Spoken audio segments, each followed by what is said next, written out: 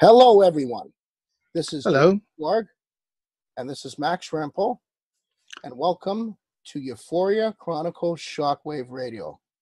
We are on Ascension Radio through 𝗪𝗡𝗡𝗧𝗡𝗡𝗧 Computing LLC. So we have a friend of mine that I've known for quite some time. How long have we known each other, Max? I think since it's about 11 years, since 2008, I think. Yeah. So I've known you since you were living in Rochester, New York, and now you're living in San Diego, correct? Yeah, San Diego, California. So I guess you don't shovel any more snow out there. Nope, no. The climate is pretty good here. Oh, right on. You go to the beach a lot? Yeah, that's my office. Right on. That's good. Okay, how's the water there? It's warmer now. Okay, that's good. So you swim a lot in the beach?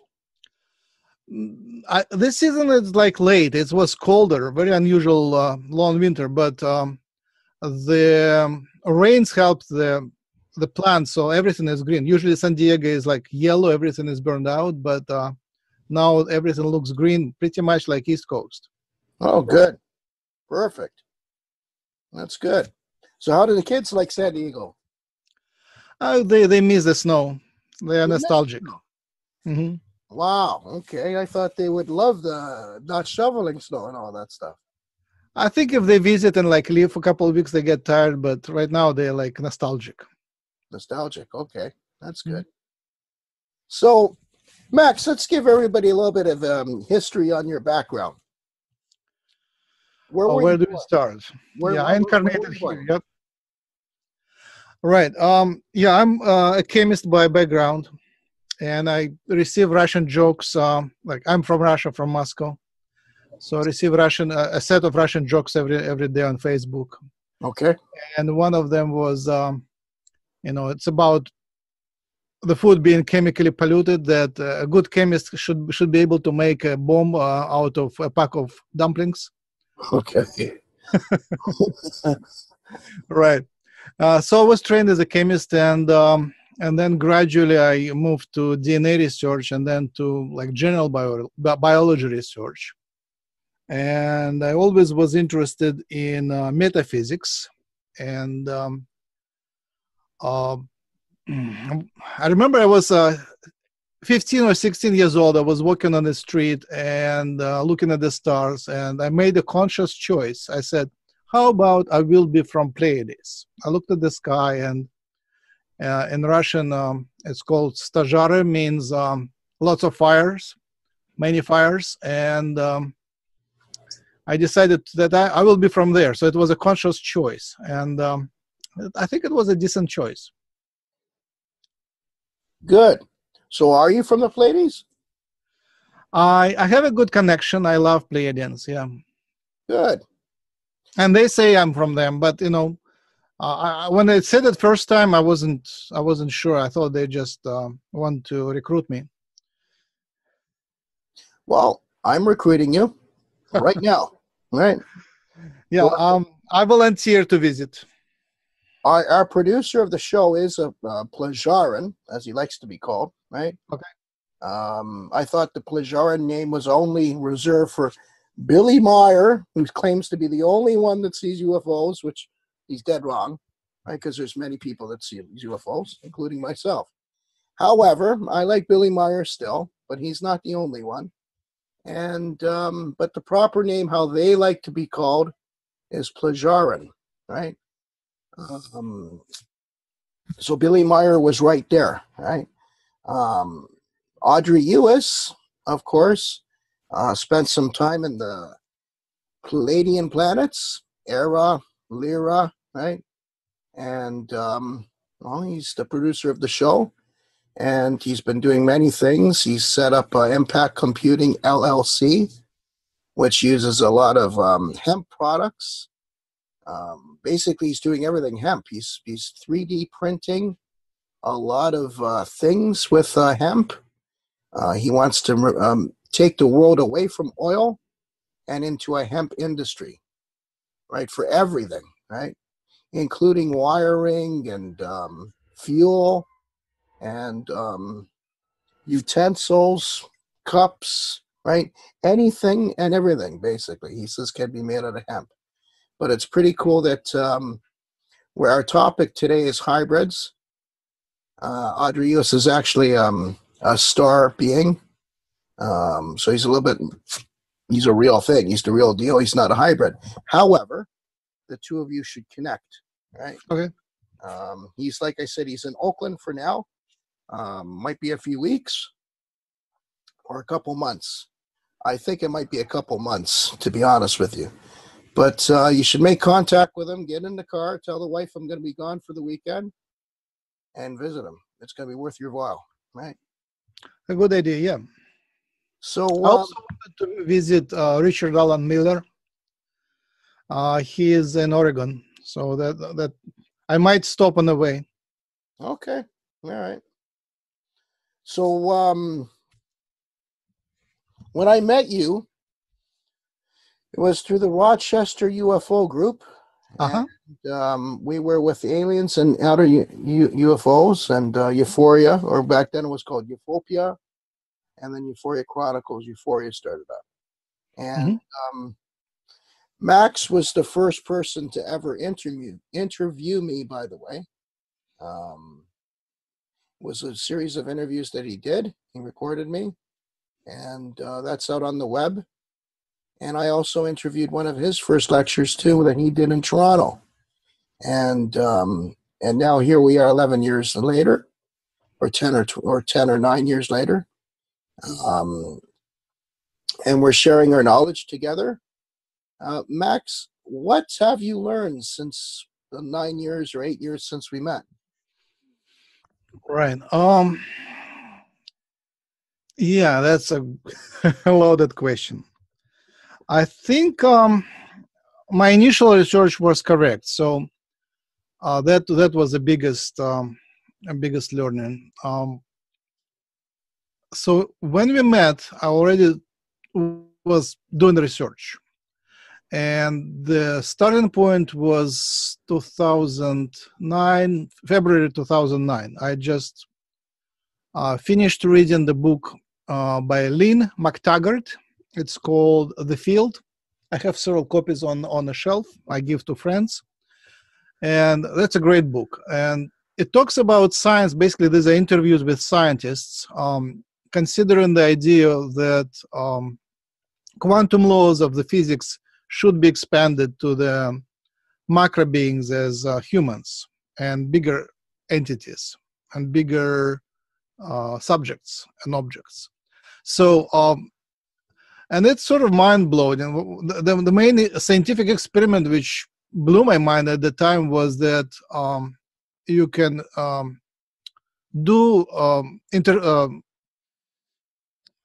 it's called diffraction and interference. You can do two-slit experiment in physics with small, tiny crystals of the size of the 100 atoms, and they're pretty well organized. And even those multi-atom crystals, they go through two doors at the same time, so they obey the quantum physics laws.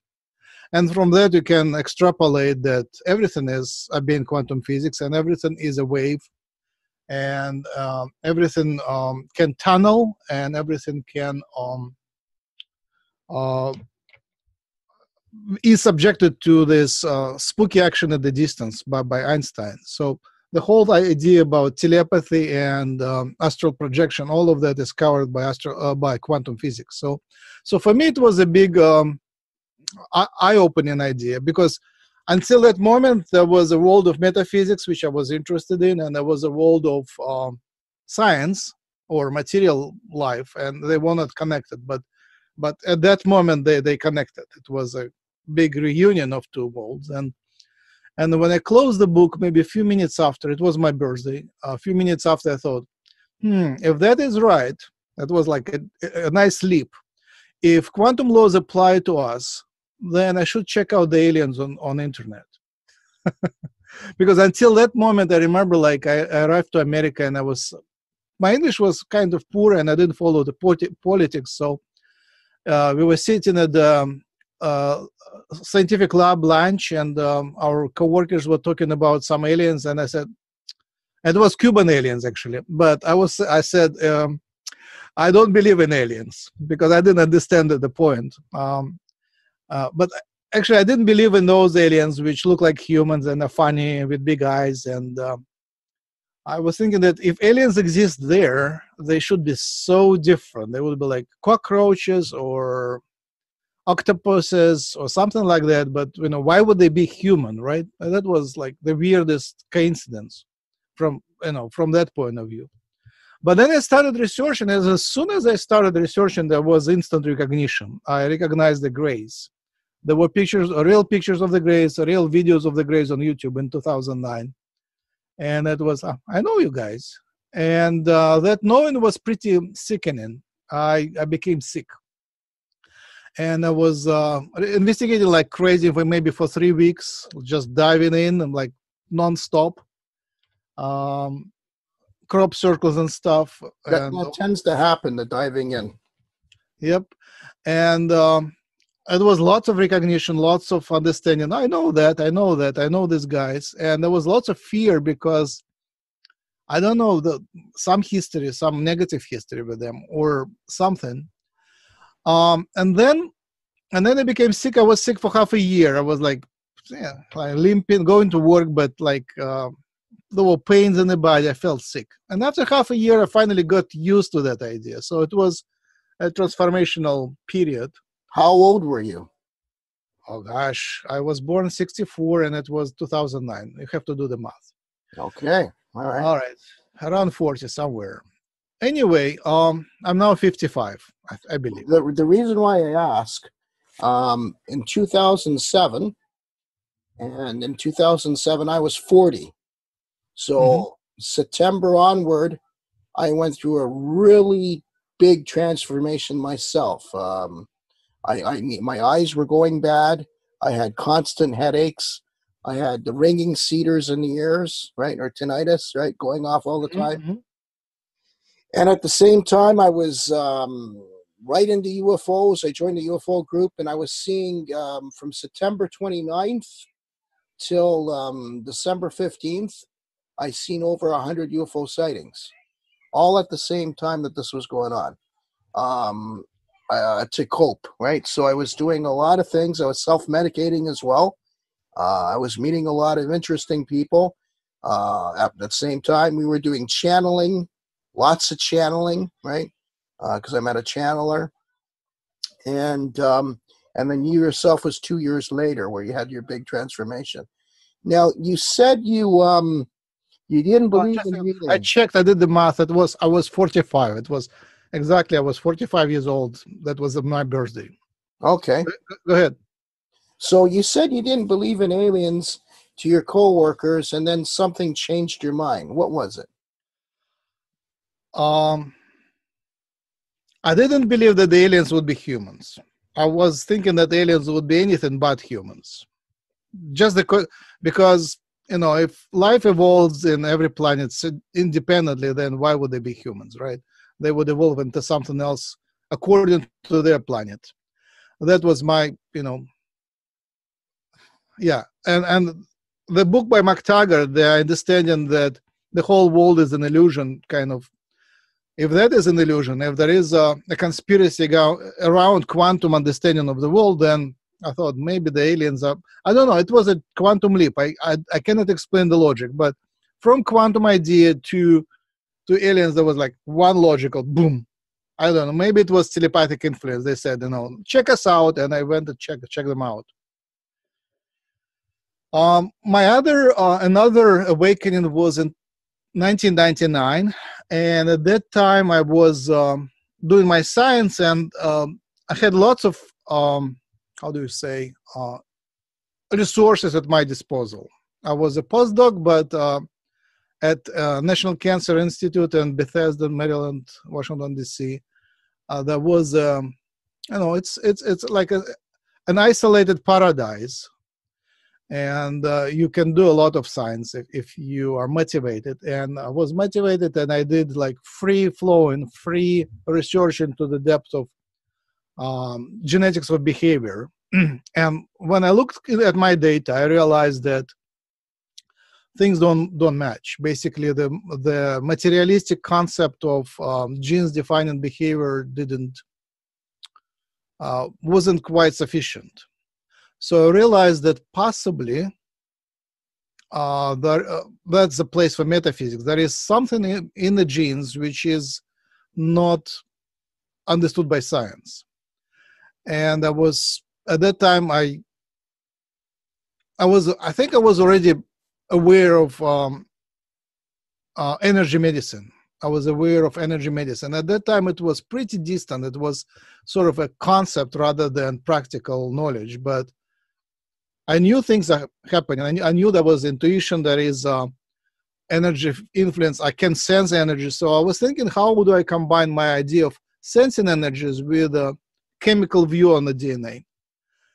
And I realized that there should be a wave component, resonance component in DNA. So that was I guess at that moment it was just a hunch. I didn't have the literature. Oh, no, there was literature. I visited Moscow, and after a break, after 5 years of being absent, I think, maybe 3 years of being absent, and a friend, I didn't speak to her much. She was just like a co-worker from the neighboring lab.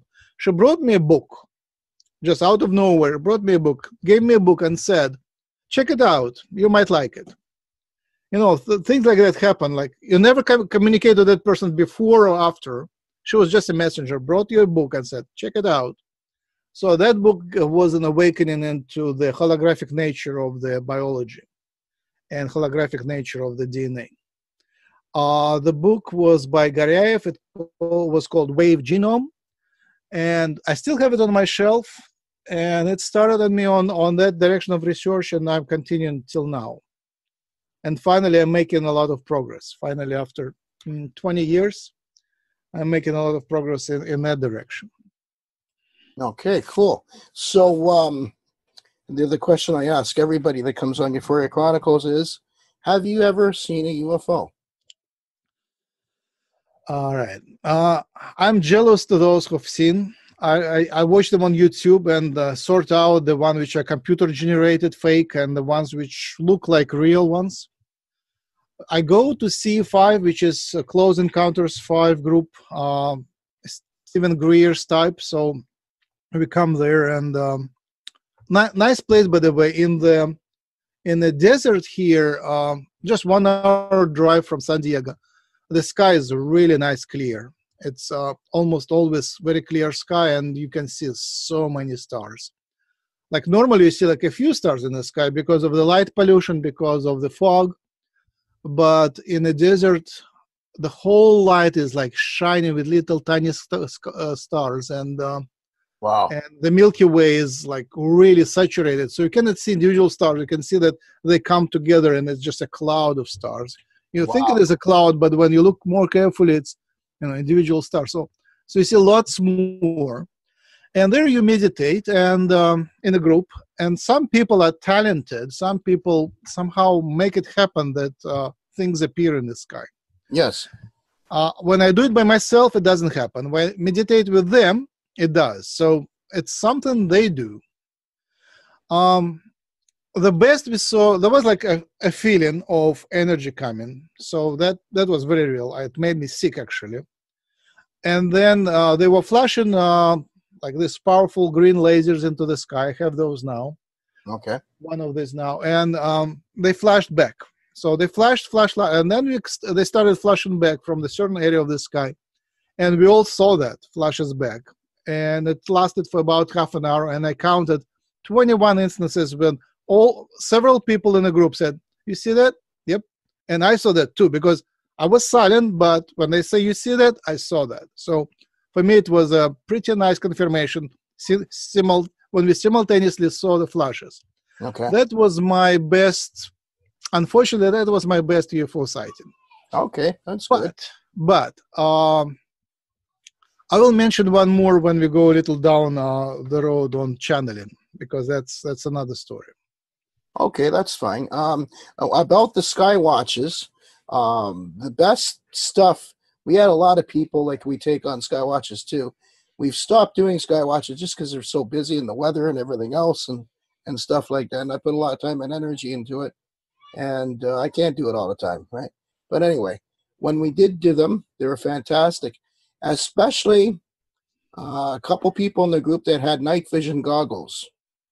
And at one point, a buddy of mine named Birdman, just going to use his name, Birdman, he had some high-end U.S. military goggles. I think they cost $10,000. He had the money, he bought it, and he brought it to a couple Skywatches. At one point, we had about 6 or 7 people that never seen a UFO before. And it was a dark night. We seen stars, not as many as you described in the desert, but we seen a few. And with the night vision goggles, we seen a lot more. And wow, we gave a bunch of people some of their very first UFO sightings. And it was awesome. It was amazing. Now, those UFO sightings, they're not close encounters of the first kind, because I believe they have to be within 500 feet, close encounter of the first kind. However, they are what we call minor UFO sightings, and your UFO sightings nonetheless. And from there, you might be able to see more. Also, when you're in tune with them, and what that means being in tune is it's very easy. It's all you got to be is you got to basically have no fear. If you have anybody in the group that's fearing them, then it's going to distract the end goal accomplishment. So if everybody's in a good mood and vibe, chances of you seeing UFOs are greatly increased. Also, make it benevolent ETs, right? You want to have benevolent ETs because you don't want to have anything bad happen afterwards, because there are yin and yang. There's good and bad. So, how you do it is you think it and will it. And then it becomes telepathy. They hear it, right? Even though you're not physically doing telepathy to your knowledge, you really are. Because when you're thinking it and you're picturing it, that's telepathy. And it's just a matter of training, and then you'll have the telepathy happen, right? Now, that's the best advice I can give when people are sky watching, all right? So, are you still there, Max? We got a broadcast bot. Ascension Radio joined us. Yes, I noticed that. I think that's Audrey Ewis. I think. Audrey Ewis, are you there?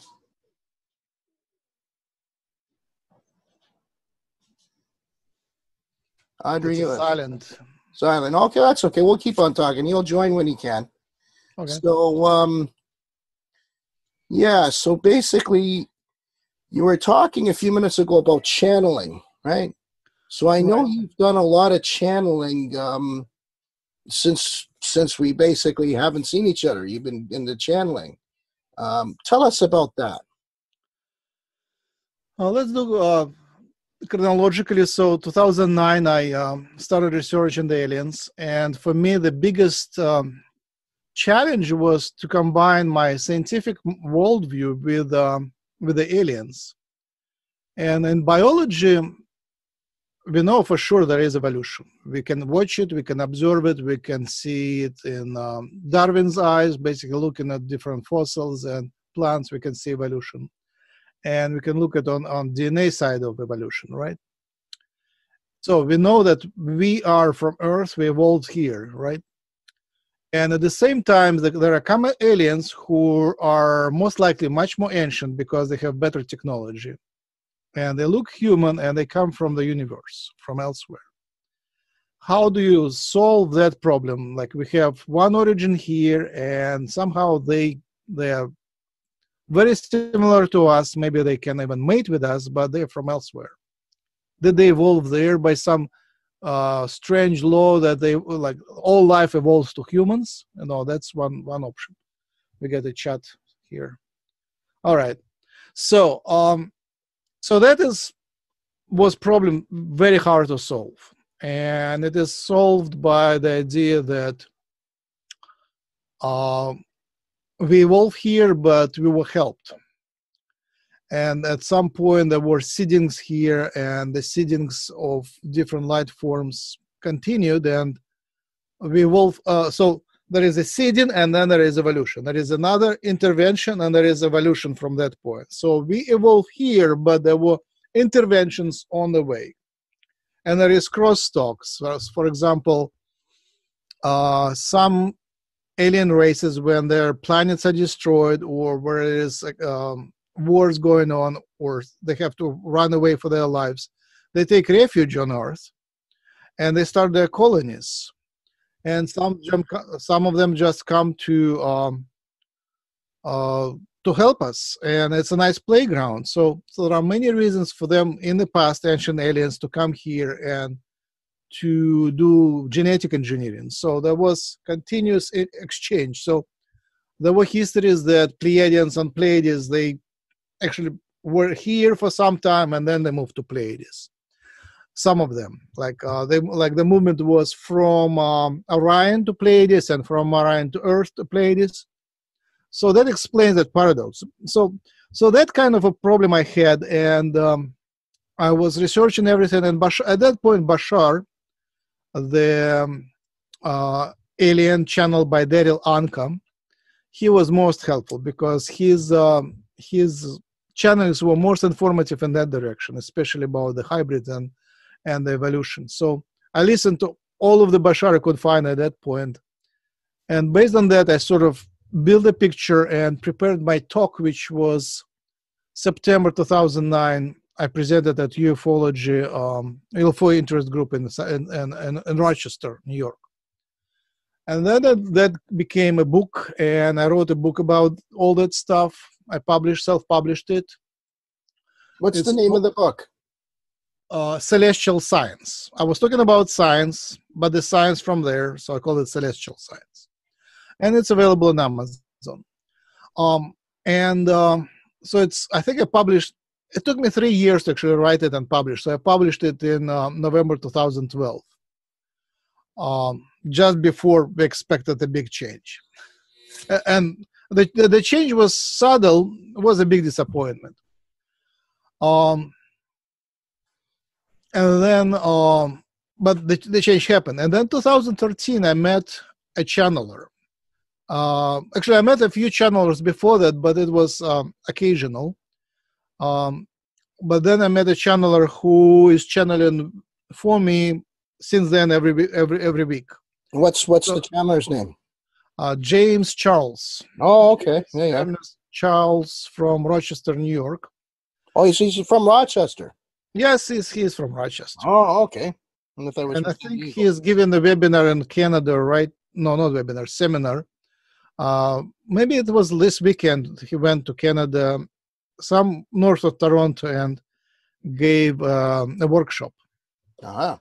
So he was like there a couple days ago in your place.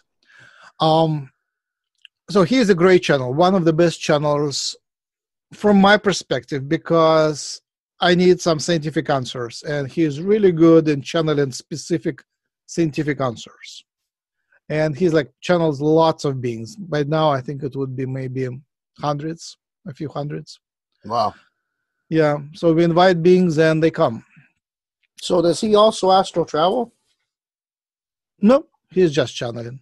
I think he's, when you channel so much, there are things happening. So there was a lot of spiritual change happening. So it's called the Sephiroth. It's called the ether, right? So when you get in that mode, it opens up a lot of doors, right? Mm-hmm. And things are open or more susceptible to happening, mm-hmm. right? Also with channeling too, there's a lot of tricksters out there, right? So you can have like a demon come in and say, "Oh, I'm Casper the Friendly Ghost," but he's not Casper the Friendly Ghost, right?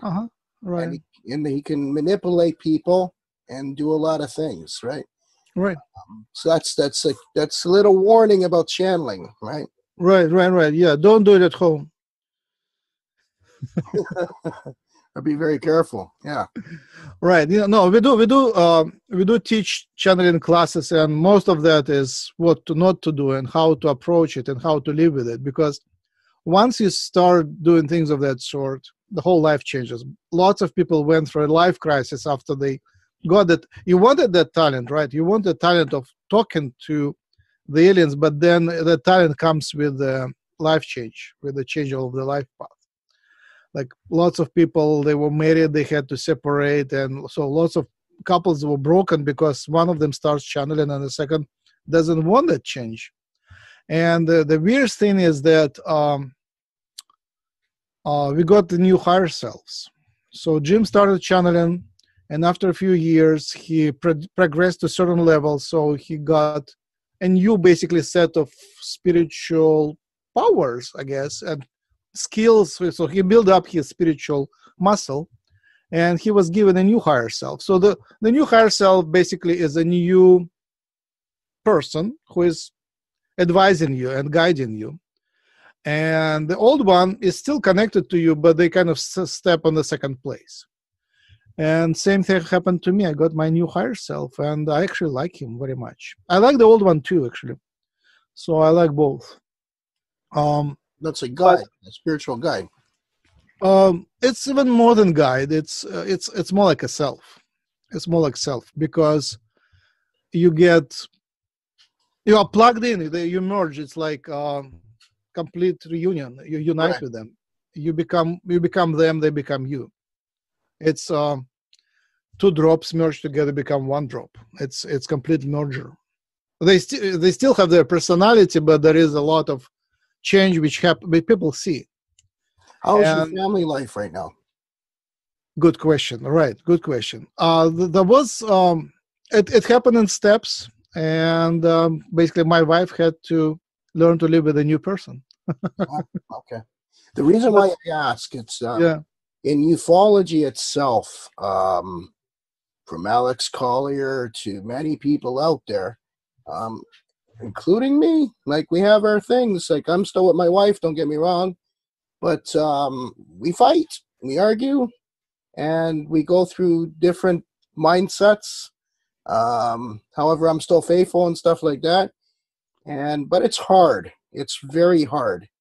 And there's a lot of people in ufology that have split with partners and are going through changes and stuff like that. So in the ufology community as a whole, it's not uncommon to see that, right? So, right. Yeah, and Jim changed too after his higher self came. He changed too. He became smarter, stronger, and he got the talent and building community. So lots of things changed. Right. We have Audrey joining. Audrey, are you there? Is Audrey there? I heard a little ding dong there. Is there Audrey there? Hello, no. Hello. Yes. Oh, there he is. So Audrey Ewis meet Max Rempel. Max Rempel meet Audrey Ewis. It's nice to Audrey. Meet you, Max. Nice to meet you. You guys are live. We're live. We're on the radio right now. You're on the radio. Well, hello, world. Hello, world. So this is Max Rempel from San Diego, California. The topic is hybrids. And we were talking about channeling. We were talking about the Sephiroth. We were talking about UFO sightings, UFO skywatches. I've known Max since 2009 when he was living in Rochester, New York. And at that point, Toronto's UFO groups and Rochester's UFO groups were kind of like sister and brother, and we used to do things together. And it's not like that now. But I don't know, it's kind of in the air. Everybody went their own way. But Max actually moved to San Diego. And he's doing his thing there. He's an accomplished author. Max, what was the name of your book? Celestial Science? I think you're muted, Max. Okay, the first one was Celestial Science. I published several books, yes. Mm-hmm. Okay, well, you name them for everybody right now. Oh, sure. So Celestial Science is the first one. Second one, you can find it on Amazon. The second one is Welcome to Earth. And the story of that book was interesting. I met the aliens who didn't know much about us and had very strange ideas on how things are happening. So I decided to write the book for them. And actually, it looks like it's more popular out there than here. It was basically explaining to the aliens why we are so screwed up and what needs to be done to help us. So that was a very exciting project. I wrote it as a series of letters. I said, you know, you aliens are so advanced. How about you? I set up an email box for you, and you just check it. And I was sending the letters to this email box. And meanwhile, I was talking to them through a channeler, and there was a conversation going on. And I was trying to learn more what they know and what they don't know. And there, basically, it's also autobiographic. I lived through perestroika, which is basically Russian falling apart of Soviet Union and transformation of Russia from the old style to the new style. And until I think maybe about 1986, 88, we were isolated, pretending that, you know, Americans are like 100% evil. There is the whole world behind the Iron Curtain is evil, and information flow from outside was like close to zero. And that resembles very much what we have now on Earth. The Earth has Iron Curtain against, you know, all galactic community, and information that gets into the media is so distorted. I mean, it gets here, but it's so distorted.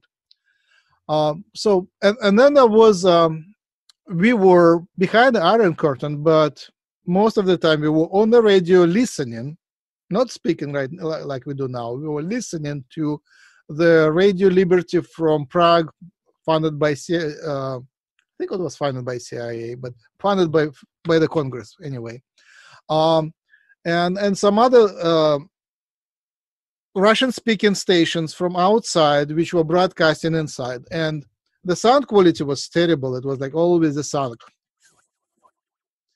So Russian stations on the border were like Skype is today.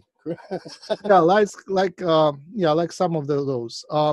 They were broadcasting the noise. As soon as there is something interesting on the radio, they would broadcast the noise. So you would get used to listen to that noise all the time. Like it was like, especially at night when nobody is watching you, you would listen to those. It's called tampering. Tampering. Okay. So and then by bits and pieces you get from the radio, you reconstruct what's the life outside, and then the system started falling apart, and then there was a transformation. So I lived through that awakening in Russia, and it was a great model to what I think is happening or will happen when it's called disclosure, when the disclosure happens. When finally the Earth somehow realizes that the community, the humankind will realize that there are aliens, and the aliens are not so evil in the mass, then there will be a huge transformation of the society. Yeah, but Max, I got to interrupt you. I got to interject. This is the thing I don't like, and I don't get, and I don't think it's fair. With all the people that are involved in the disclosure movement, I don't mean all the people, because I think Alfred Weber's not like this. And Stephen Bassett, he's kind of cool too. But they all say, well, you know, it's when Washington gives disclosure. You know, Peru gave disclosure. Argentina gave disclosure. In Mexico, UFOs are on the 6 o'clock news all the time. All right. All of South America, there's full disclosure there. And Spanish culture is great on that. Yep. Right. So, you know, this disclosure movement, it's only North America. And it's like, you know, you got to accept the people in the disclosure movement in Toronto, especially, right? Especially, all right? You got to basically accept the rest of the world, which the planet you live on has already been disclosed. There's nothing else to disclose, right? It's there. They have videos, they have contactees, they have accounts, but then they don't want the accounts of the contactees. It's like a business almost. Like, come to my conference and we're going to disclose. Like, disclose what? Like, what are you going to tell me that I don't already know, right? That's why a lot of times I don't go to UFO conferences, because what is there for me to gain? You know what I mean? There's what? I'm going to listen to the same story like over and over and again? Come on, right? So anyway, that's my rant. It's a well-needed rant, because there's a lot of people in the disclosure movement that don't give the credit to contactees where credit is due. And what's underneath their noses, they can't even sniff it out, right? They call themselves researchers, detectives, paranormal researchers, everything. When we have real life Star Brothers walking around, they walk right by them. Walk right by them in a conference, and they're just like, oh, buy my book. Oh, yes, I'm going to do my next lecture in Houston. I'm going to do my next lecture here. And meanwhile, like 5 aliens are just looking at them like, okay, right? Observing, walking by, right? It's so right. I'm aware. Right. Anyway, that was my rant. That's a rant. Yeah. So just to give the parallel, in Russia in 1983, like 3 years before it started, we were meeting in a forest, sort of half secret, but if you wanted to join, you could, through the network of friends, you can come and you would discuss the truth by the fire and by the campfire. You would discuss the truth. You would discuss how real things happen. And so there was a community, like a grassroots community, which knew everything. That's what you described. There are grassroots communities, but the collective awakening of Russia didn't happen. I mean, the news were completely controlled at that time. And they were controlled until, I would say, 1988. So another 5-6 years, there was like, we were some years ahead, and there were some people who were like 30 years ahead. They were dissidents, right? So there is that layers of society which basically don't, some get it and some don't, right? And some people, they even can get it if they are in your group. They kind of come with you, they understand it, they sort of dive in, they absorb that information. But when they get back to work, they forget about it, because the mainstream mindset is so strict. If they have to like basically split their personality, one part of the personality knows about aliens, believes in aliens, likes them. Another part of personalities, they know at work, at mainstream parties, you should shut up and not think about that. And that disconnect happens just fine. So we live through the same type of, in Russia, that was like real, like that split of personality was real visible. Some people are so censored. There was a whole generation who knew what not to talk about. They really knew that stuff really well. And even when transformation happened, perestroika happened, they were still afraid to speak about, because they remembered that in the past it was like a death sentence, right? So that schizophrenia split between layers of society and individuals is happening right now. But people are awakening. People finally flip from being afraid to not being afraid, from being mind washed to actually awakening. So that's my second book, was about that transformation. And I suggested, you guys really don't understand us in many ways, because I spoke to them. I understood what they don't understand, because for them, they're aliens. They are higher dimensional. They are from, they call themselves fourth dimension in our conversation, but some people call it fifth dimension. But basically, it's one level up in the dimensional space. It is a different world. They can see us. We cannot see them. And when they see us through their technology.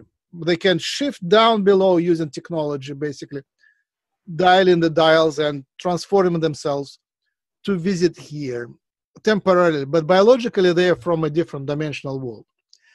So this layer of creation is more interested. The main drama there is creating new civilizations, how the civilizations interact with each other. So it's basically Star Trek, galactic politics. That's exopolitics. That's their main drama. That's their most interested. So the Greys, the Yahyel, many others, they are like founders, seeders. They take care. They're farmers. They're farming us basically. So for them, the ecology and the global and galactic ideas are important, but understanding what happens down here below in our individual lives, our families, individual lives, and how we are all separated, for them it's unthinkable.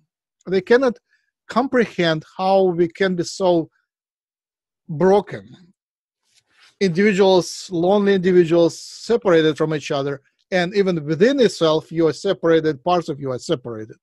At the same time, you believe in aliens and you don't believe in aliens. You can function in a material way, and also you can pray and do energetic world in a spiritual way. So uniting these parts is what we are doing. But the book was about us to them. So, and the third book was a few years later, after I did lots of channeled conversations to them, with them, I still asked lots of questions, understood our history, understood how the dimensional world works, and how angels are involved, all of that stuff. And that's basically, I wrote a textbook. The idea of it was, these hybrid kids, they come here, they don't need convincing. They are from out there, they are basically already the believers. They just need information they suck in the information. They don't need, my first book was full of references, and I have to, after each statement, I would say, because of that, like, we believe with certain certainty or certain uncertainty, we believe that and that. So that was the style of trying to prove to non-believers what I know, like scientific style. Logical scientific style. And the third book was the other way around. Why do I need to prove to anyone anything? There are kids who just want the answers. They will believe me if it's written right. They will believe me without any references. So I wrote it as I know it. Actually, it was a couple years ago, as I knew that 2 years ago. Just a textbook on metaphysics and how the world is on all levels, on reincarnation, on energy healing, on aliens, the history of our civilization, how we fit in the galactic history. All of that is, the chapters in the book, and how to live with that. And it also comes from our, we have a community and we do workshops, so we talk to people and we do webinars, so we teach people how to do things, right? And there are two types of people. Some of them are old style people who need to connect to the higher dimensions, like grounded people, which started from material world and then they evolved to understand the higher dimensions. But also there are crystal people, indigo people, hybrid people who come from the other worlds, incarnate here, and they don't need to learn how to connect to the higher energies. They need to learn how to live down below.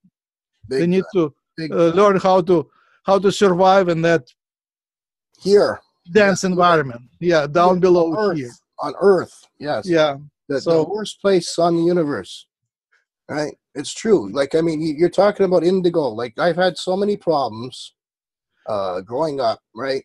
Well, I shouldn't say problem. I would say situations. Situations would be better, right? And adjusting, right? Adjustments, right? And then it led to me doing a lot of things to adjust to these situations and adjustments, right? Life is hard. And we didn't even know indigo until Dolores Cannon invented the word, right? Indigo, right? And then I said to myself, so that's why I did that. Oh, wow, so that's why I like purple. Oh, wow. That's the reason why I did that. Right. And you're exactly right. Indigo people, crystal children, crystal kids. Actually, crystal kids aren't really kids now. They're coming of age, right? They're in their 20s now. Yep. Early 20, 25, up to the 25 range, right? And, a lot of them have like special gifts too and stuff like that, which brings us to hybrids. Now, do you know any hybrids? I am a hybrid. Okay. Right. Yeah, there are different types of hybrids. Essentially, the whole planet is hybrid. Are you a human with spiritual traits of another planet that makes you a hybrid? Or are you born hybrid? Good question. So, all humans here, except maybe Australian Aborigines, all humans have lots of alien seedings. And the question is, how recent was the hybridization? How many of your genes were seeded like very recently in historical times, and how many were seeded like long time ago? Because seedings continued from the very beginnings. They took some primates from Earth and they hybridized. Some hybridizations were by the aliens to create the vessels for themselves. So they come here as higher dimensional beings. They can survive on the planet for a certain period, but they want to continue to reincarnate, and they need vessels which would be good enough for them to live in. So that was one of the reasons. Another reason, the Greys and Yahyel. It's the spiritual type. Yeah, and the Greys and Yahyel, I mean, that's their sense of their mission. Their mission is seeding the races. Lyrans came here as founders in the very beginning in the solar system, and they were just refugees. Their planet was destroyed and they were refugees, and they seeded here. So that continued, and Anunnaki were playing with genetic engineering to create better stratified society. And bingo hybrid, right. That's what in the physical, in the 3D on Earth, when you crossbreed, okay?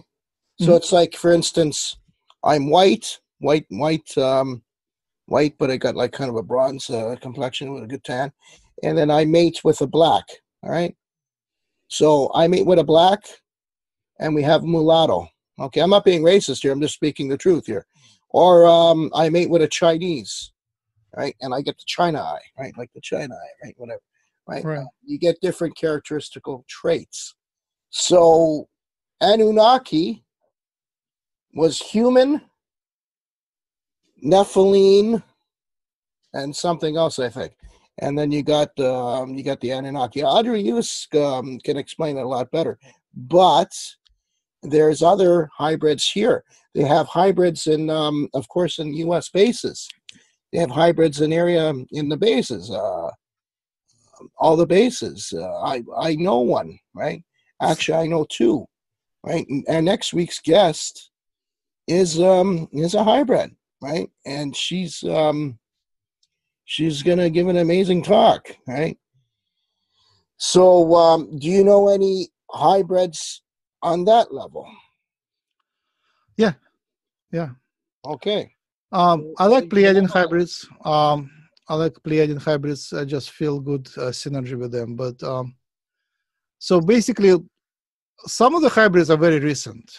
Some of them are just the product of love. Like an alien comes here and he decides to stay here and have a family with a harem, with a mate. A harem. Not necessarily. Some just fall in love and decide to. I'm joking. Yeah, and they produce a hybrid. But there is also colonies of hybrids which are in a space, and that's a different story. Many of them are made not to live on Earth, but basically to export Earth genes out there, and to start new races out there, to populate new planets and stars and create new races. So I hear that some of the Yahyel are hybrids between Yahyel and humans, and they just start new civilizations like that. And Esasani is one of those, and one of the reasons the Greys were doing the hybridization with the humans is to fix their genetic distortions, and as a result, they produce new civilizations. So hybridization out there happens, and until some time ago, it was mostly secret against the will of people. Some people who asked to volunteer for that, but most people just wouldn't even ask. The Greys initially, they didn't ask. They just stole people, stole the egg cells, or would implant. Yeah, that was a typical procedure. They would impregnate the woman. They would produce embryos and impregnate the woman, and then steal the fetus when it's big enough. And then they would bring would incubate the fetuses out there in their incubators. But then when humans hatch and grow, they would still need some of the earth energy. So they would bring mothers to feed the babies and to give that healing energy, because the hybrids, at least in the early stages, they wouldn't survive if they weren't handled by human mothers. So there are reports like that, and I interviewed some of their abductees and volunteers who worked on those programs. When I started speaking to the aliens, it happened in 2013, around May. So it's 6 years ago.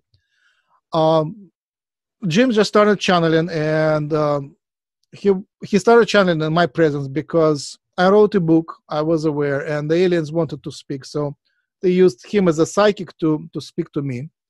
And the first thing I said to them, I apply for a visit, because I know there is a lot of bureaucracy there, and to get out there, you need to. I did that too. Yep. But go on. All right, and then I was created a plan that I was tired of the planet. It was I wanted to go, so I wanted to be out there and explore the galaxy and actually help the Earth from outside. That was my idea, but I couldn't leave my family, so I said, how about, and my family couldn't leave the Earth either, because the kids was they needed community. I didn't want to completely emigrate. I wanted to bring some friends with me, and that's what happened. Again, it was from my experience on Russian transformation. In Russia, this radio stations that broadcasted through the border all these years of the Iron Curtain, the people who spoke, that were the immigrants from Russia who escaped and broadcasted back. They knew Russia because they knew Russia. They were passionate about helping Russia to awaken, and because we didn't trust the people with accent,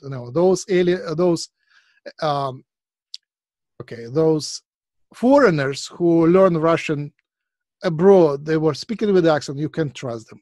But when our people were speaking to us, we trusted them. You knew the dialect, yes.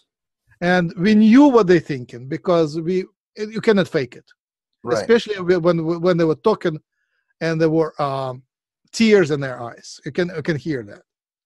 So my idea was, how about we do the same?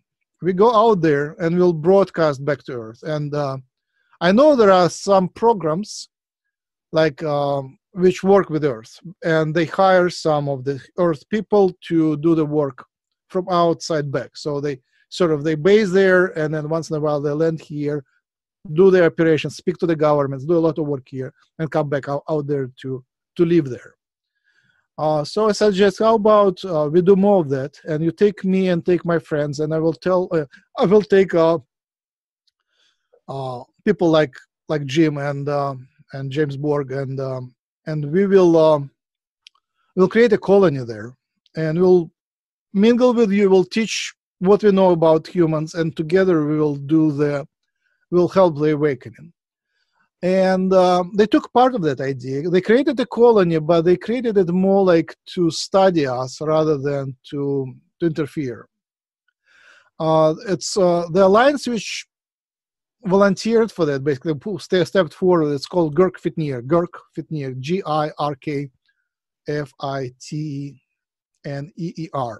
Girk Fitneer. And we are good friends with them. We know people there, like through channelings. And then I needed people to volunteer to basically to go. And I created email. It still works, like a mailbox on Gmail. It's called Sign Up to Go. And I believe it's still being checked by the aliens. And if you want to tell them anything, you can just simply send a message to Sign Up to Go. Obviously, I cannot guarantee that humans wouldn't read it, and I'm sure the Secret Services, somebody is like checking it once in a while. But anyway, the aliens would read it too. And I basically advertised the idea online, and we created a community called Human Colony, and to create a unique hashtag abbreviated to Hucolo, first letters Human Colony, HU from human, COLO from colony, Hucolo. So that's a nice hashtag. So you can go to hucolo.com or search Hucolo on YouTube. And we started immediately. We started like a few weeks later, maybe a few months later. Our first broadcast was on YouTube, October 2013, 13th of October. 6 years, almost 6 years. Okay. So the community is still alive. And it started with the belief that they will take us. I mean, that was a great excitement. But I couldn't guarantee. I mean, it wasn't the first time that people got excited that they will be taken. It was, I guess, the second time. And the first time it just was a blip. There was nothing happening. They didn't take it. And the second time it's almost like that, but they didn't promise a day. They didn't promise to specific humans that they will take. But after people sent email to sign up to go, they got a visitation, basically an interview at night. And people like more like an astral projection would come, and they would have a nice conversation, and some people wouldn't realize it was an interview. But basically, they interviewed us, some of us, not me, and then people would have astral projection dream as they visit the colony and meet each other. So some people see me there, some people see some hybrid kids. So that was a very nice confirmation, because people would just report that, this night I was astral traveling. Physically, there was very little happening, but on the first night, after the first time I spoke to the aliens, I said, I'm applying for a visit. And I said, we need to do a biochemical test on you to make sure you're compatible. I said, yes, I give you my permission. Next morning, I woke up with wonderful, it's like 2, like big mosquito or bee bites in a geometric pattern angled, 7 bites. And I have still a photograph of that. And it stayed for half a year. So this, bee bites go away in a week. But Were this they pattern, Pleiadian? Girk Fitneer, they're mostly Yahyel. But yes, they have Pleiadians among them. There was a Pleiadian in the first. There's 7 stars, right? Could be. Could be. No, there is many more stars there, but 7 are the main ones, yeah. So, and that continued, but one of the ideas was that colony would start the broadcasts. And they say they do broadcasts, but I don't see real proof of that. But after a while, we became sort of disheartened by the idea that physically nothing happens. We don't remember our visits. It's more like vague dreams that we visited.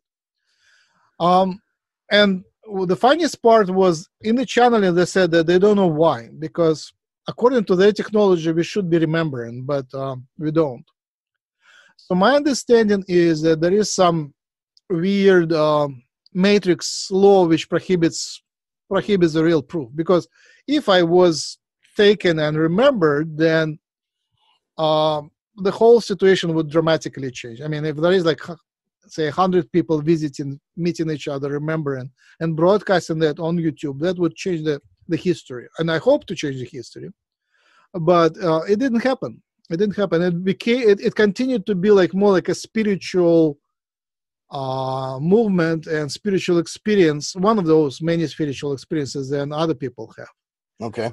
So I believe that thing is real in their dimension. It's higher dimensional, but it didn't bleed through enough here to create a change. So it's still more like a seed. It's still real, but it's a potential seed. So once that matrix here changes enough, it can actually materialize here, but it didn't. And in my letters, I basically suggested a plan how we work down below here and up there to create that transformation. But it looks like not many of them are ready to commit. Some of them don't commit because they are bound by Galactic Federation laws, like they're not allowed to interfere. Some of them are bound by the limitations. They can only negotiate and do changes through the governments. I mean, we have elected governments. Even if it sucks, it's still an elected government. So they meet with the governments and negotiate and suggest that they do that help and that help. But basically, the main idea is that we have to do it ourselves. And that idea is not only their choice. I think it is the God. The main principle of this creation is free will. It's like everything can be changed, but respect of free will is one of the primary rules of this galaxy, of this creation, of this of this universe. And if you read it correctly, free will means free will, and free will of the humans on the planet, these billions of brainwashed humans, is to retain the status quo. They don't want the aliens. If the humans would vote for the candidate who would do the disclosure, that's a different thing. But the majority is still playing the games of the past. The majority still chooses to believe the drama of the 20th century, all of the above. Fighting, wars, sickness, cancer, all of the drama is still very exciting to many humans. Yeah, I know, but Max, listen, I'm going to tell you something. Free will is fine and dandy, and there's a lot of all the contactees have given free will, okay? And then you mentioned something about the governments, okay? So here we go now. Did you know you need $50 million to run for president of the United States? Are you aware of that? I'm not following like it's closely. I studied it. That's what you need. You need to grab $50 million, put it on the table, and say, "Look, I'm running." All right, and then you got to pick your party. That's just in America. Okay, so Bob, that dreams about being the president of the United States. I'm sorry, Bob, you ain't going to be the president of the United States because you don't have $50 million, and that's how it works. Okay, so there's a lot of corruption.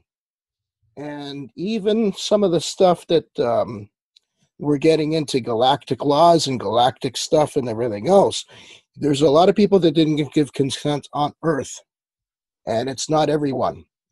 So the governments don't speak for everyone. So we have a big conflict of interest going on here. And we've had a big conflict of interest for quite a long time. And quite frankly, a lot of people on Earth are getting pissed off about it.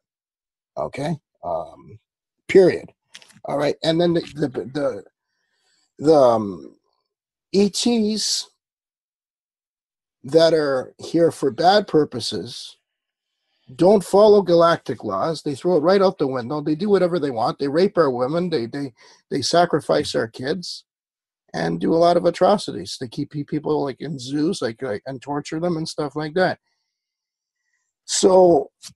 Again, when you say we got to rise up and do our stuff, yeah, but we can't do our stuff with a wheelbarrow, okay? We need some modern utensils to fight back. Problem numero uno, okay? We don't have the utensils to fight back. All right, they're going to shoot a laser beam at us. What are we going to shoot? A 22? Like, you know, good luck. All right, this is the problem. All right, so I don't know. I just got to say it out there, because and it's the governments too. It's you can't trust the government, any government, right? Because they don't speak for all the people, right? From other, what I heard about other planets is they give a consensus when they have an elected council, okay, and everybody is in favor for that, right? And when the elected council does something wrong, then they're replaced right away with somebody else that they have elected to replace him. Immediente, okay? And it's agreed that way. It doesn't happen like that on Earth. And Earth is ruled too much by money and greed and selfishness. It's not going anywhere fast, all right? It's just staying in a spiral of negativity, right? And this is the thing, right? So I've heard the stories too about galactic councils and galactic laws and stuff like that. Yeah, and universal laws and stuff like that. Yes, there should be punishments made, okay, for people that have done a lot of atrocities. And ETs that have done a lot of atrocities from other worlds that came on Earth to do the atrocities. All right? So yes, that should be looked at. But I'm not going to be the judge right now at this moment. Maybe down the road, who knows, right? I'm just saying, right? But the thing is, when ETs say, well, we got to rise up. Yeah, we got to rise up. We're trying to. But we need some more ammunition. We need different types of tools here happening here. All right? We can't fight a war. It's like the medieval days. We're going to throw a rock with a slingshot. Meanwhile, they'll get lasers. Like, you know, you're setting us up for suicide. So we're going to go fight a war. We're all going to die. And then what's going to happen, right? This is the problem. So ETs, if you're listening, problem numero uno, okay? One of the problem numero unos. A lot of these problems, right? Because you got the physical. And what I think needs to be done, a good idea, as you were talking governments, have them all disappear for a couple weeks. All of them. Trudeau, Trump, the guy in Russia there, what's his guy's name there? Putin. Putin, that's it. I like Putin, by the way. I really like Putin. And I like that guy from the Philippines, too. Right? You know, they speak their mind. Have them all disappear for 2 weeks. Now, wouldn't that be something? Mainstream media. Oh, where's Trudeau? Where's Trump? Okay, where's the guy in England? Oh, where's the Australian Prime Minister? They're all gone. What happened to them? And nobody knows what happened. They just all of a sudden disappear. And they're taken somewhere and they're briefed on another planet. And then brought back. That would be something to see. Right? And that would send a message too. Right? About galactic law. Yeah, let's analyze that. Analyze meaning take it apart and look at each part separately, as like scientifically. Yes. I mean that was, you asked me what happened since then. So that was, I was working on that analysis and trying to figure out why things are so screwed up and how and what to do. So one thing is, I think we will agree that the Matrix is an illusion, right? Sure, it's a trap. It's a prison. So we are dealing with all these problems happen within the illusion, within the Matrix, and the Matrix needs to be transformed. But others are not permitted to interfere in a big way. Say, you know, we would like to help. Like they can help many ways. Like good people from out there, they can help by interfering in the politics. They can help by interfering in economy. By my favorite is by broadcasting from outside. I mean, if the aliens start a few YouTube channels speaking as aliens on YouTube channels, and if not only speaking, if humans would take interviews from the aliens, that would be a great help.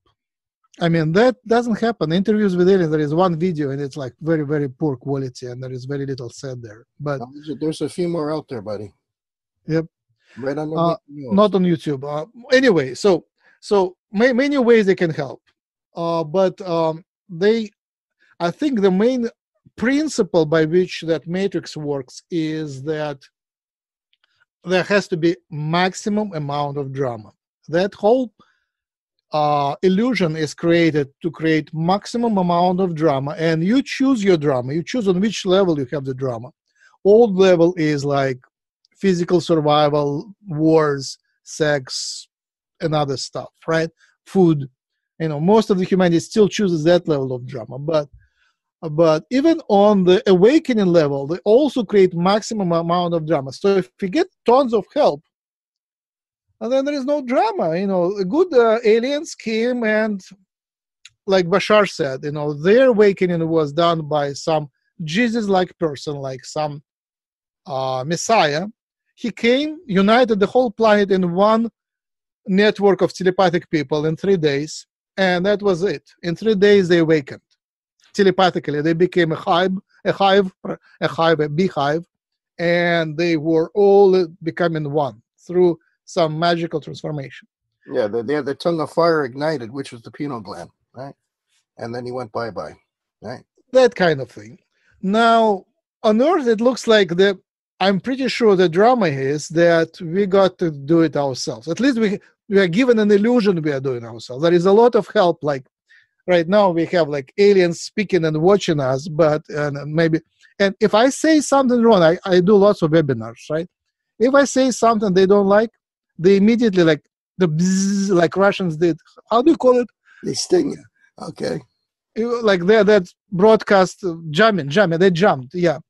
So they will immediately jump. That happened many times. I say something they don't like, they jump me.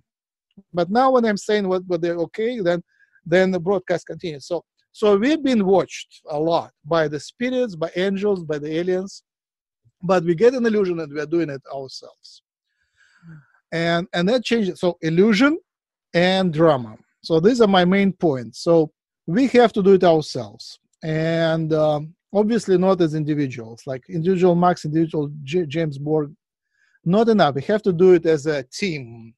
Right. And how do we do it? That's a different story. So my vision on Earth transformation, we know that happens like just 2 days ago. There was a wave of transformation, which was like, there is a joke on Facebook.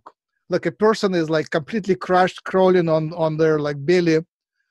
And that's how ascension actually looks like. When there is a wave of higher dimensional energy, you feel sick and you barely can move. And when we did this C5 meeting under the stars, my belly was like killing me. When the stars were flashing, I was like tortured with pain because there is too much of higher dimensional energy.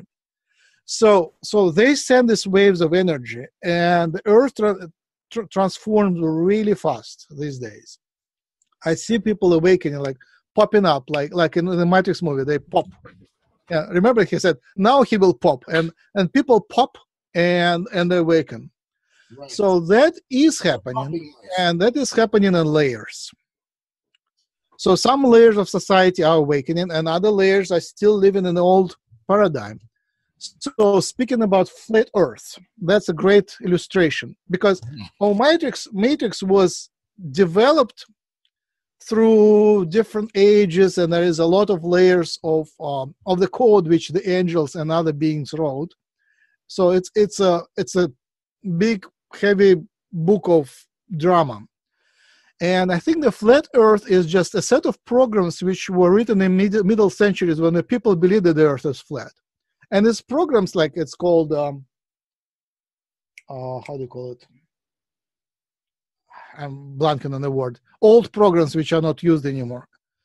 They're still, they're still plugged in. So when you look at the window, you can't really see that the Earth is round. So many of the programs which were written at that time, they're still functional. So there is some truth to that, because it's all an illusion. Even the round Earth is illusion, but the round Earth is a better illusion than the flat Earth, because it explains more and it plugs in a better sense. So we're dealing with a lot of programs which are poorly stitched together. Now, how do we transform that? I think the idea of hierarchical society, maybe it's going away. So looking at the governments, I think maybe is the last thing we should do. Yes, right. I agree. I think as we are now, right? At least, yeah. At least there's a Pleiadian. I have lots of Pleiadian ideas, tribal Pleiadian ideas. Yeah, that would work.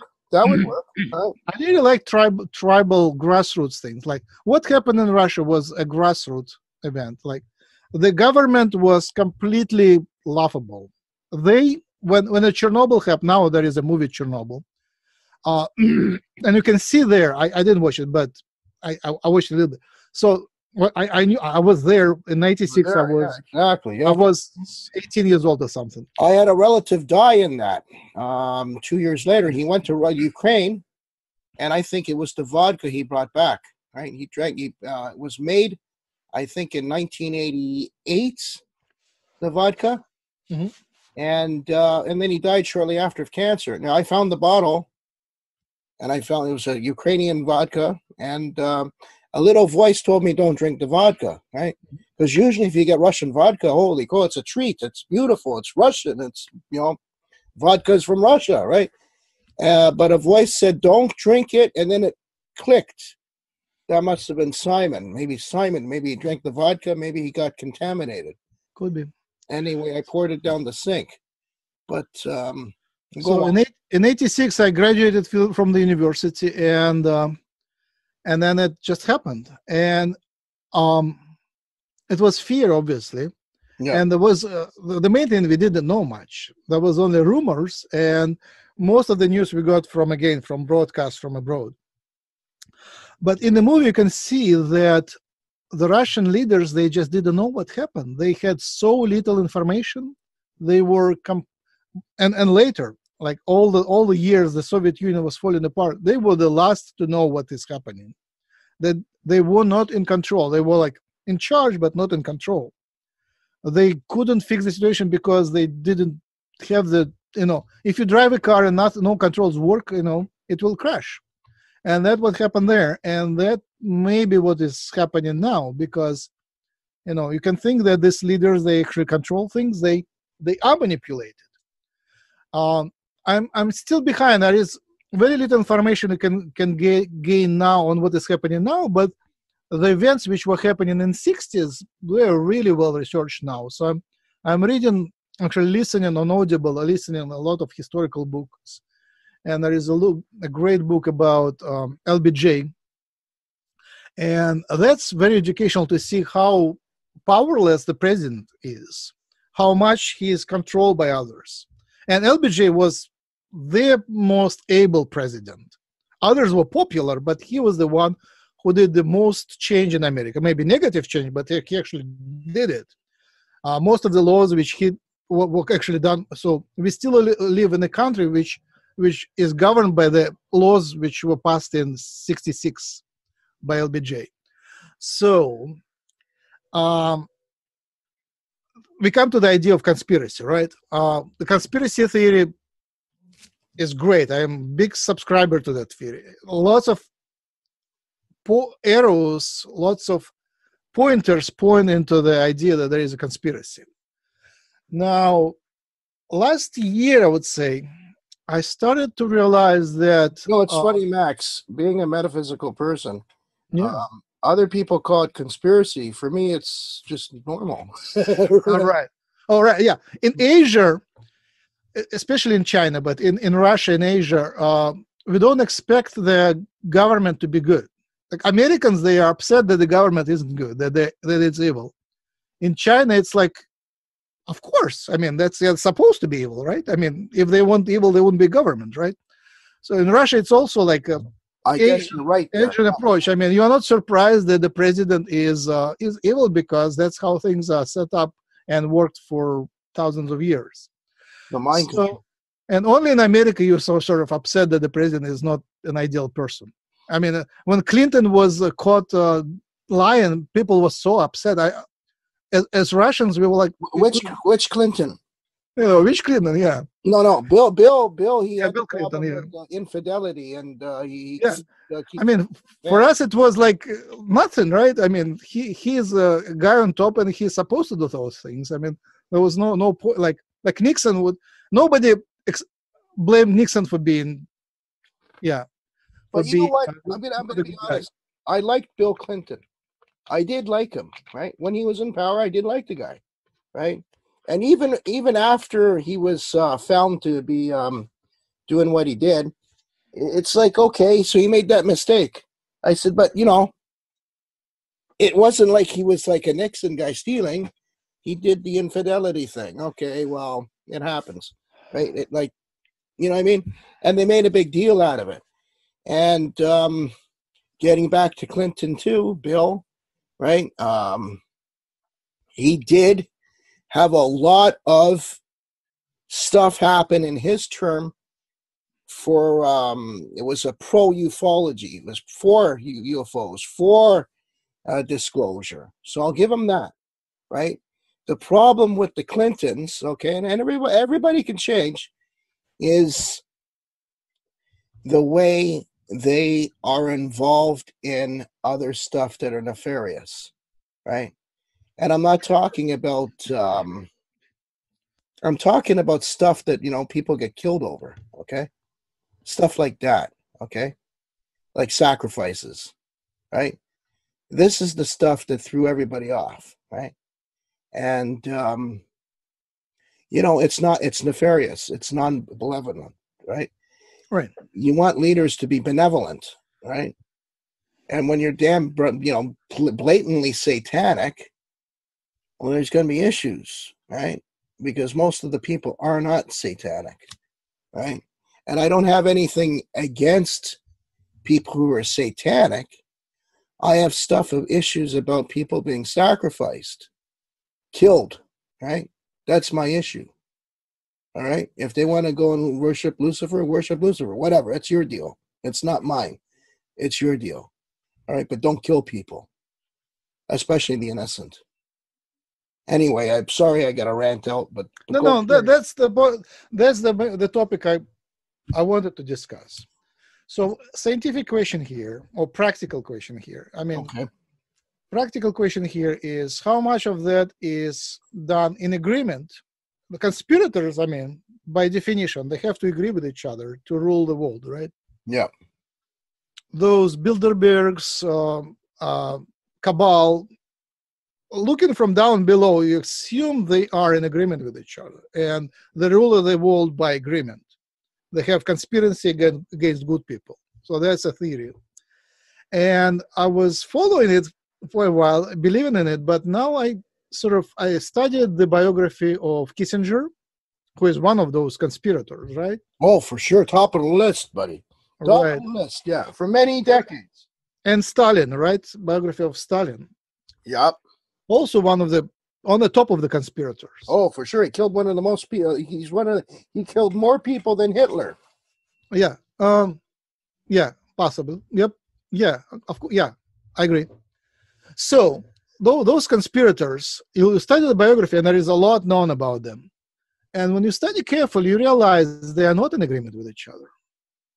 They fight against each other. They don't trust each other. There is no. Their agreements are seldom rare. The mostly things happen. How do they happen if they don't agree, right? Right. And I'm coming to the idea that there is something supernatural happening there. That much of the conspiracy is not by humans. And if it is supernatural, there are two suspects. It's either evil aliens or evil spirits, right? Evil demigods, right? Mm-hmm. So, and I'm in a very privileged position. I have a good channel, and not one channel. We have a channel community. I have channelers, and I'm a channeler. So we can talk to them, to the good guys. We can talk to the bad guys, but we can talk to the good guys and ask questions. Okay. And for 6 years, I was asking questions. So, and it's very important. What questions do we ask? So most people ask, how do I keep my mate, or something like that? How get more sex? But we're asking questions about the conspiracy, and when it comes to the idea of negative demigods being in charge, there is like a blockage. I cannot get that information out. It's like they don't refuse to talk about that. But I think there is maybe some truth to that. I think, and I'm not blaming that. How do you call it? The opponent. I don't blame the opponent. I think the whole matrix is designed to maximize the drama.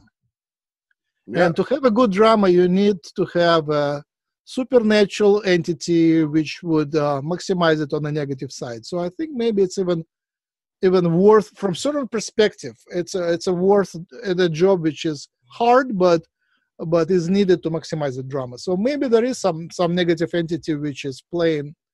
But I think my feeling is that the whole drama is to give each of us the experience of actually winning. And again, it is a choice. It is a free choice. It's one of the choices. If you choose to win, you win. If you choose to lose, you lose. But I think we have a chance in our lifetime to win that game. And that's my main message of today. Even though we are dealing with a supernatural conspiracy, there is still a chance to win. And I mean, talking about negative entities, draconians are coming lately, like especially last year, they're coming lately, like in channelings and draconian energy, and it is a very interesting energy. It is pretty negative, especially extremely selfish. They only talk about themselves. They cannot talk about anything else if it's not about themselves. But on the other hand, if you don't take them seriously, they don't take themselves seriously too. And the same thing with the supernatural conspiracy. If you treat it as something super evil, super strong, which will kill you, then it's one thing. But you should realize it's a network which will fall apart very easily, like the Russian government. It just disappeared. There was nothing on the top. I mean, they're just like poor people who are not very smart. They were selected to be not very smart, and their strength was only in the system. When the system cracked, the strength disappeared. So let's be honest. They had that guy Boris, right? Yeltsin, yes. Yeltsin, wasn't he alcoholic? Yeah. Big time, right? So half the job that he was always corked. So of course he let the country fall apart because he was always hammered all the time, right? So he kind of let that go to ruin, right? But if you would have put Putin in there from the very beginning, or a guy like that, it would have been a different story, right? I remember when Russia fell and it became democratic, right, after Perestroika, I met a women's hockey team in Miami, Florida, of all places, and I couldn't believe they were Russian, right? And they were speaking me in broken English, and then they're giving me their phone numbers and stuff like that. And then I got letters from Russia. And I said, wow, they really were Russian, right? I thought they were Czech or Polish, right? Because I didn't know how to differentiate the Russian language, right? And they were telling me stories of stuff they didn't have, right? So it was hard the first few years, yes, under Boris, right? But then they gradually got ahead. And then which opened up the black market. They had a problem with the black market, right? Because you could there's a lot of stuff you could only get on the black market, but they prevailed. And they're one of the most dominant forces of the planet right now, right? I would have to agree, right? Yeah, it's really hard to tell what would happen if it went right. I mean, yeah, the falling apart of Russia went mediocre. It was mediocre. It was like lots of hopes failed, but on the other hand, lots of fears also didn't materialize. The worst thing was Chernobyl. Yes. Moscow, like, I remember like, it was like a few months I was walking through Moscow. I had a little radio, I was listening all the time. At that time already, like in 90s already, there was a Russian station which broadcasted the truth.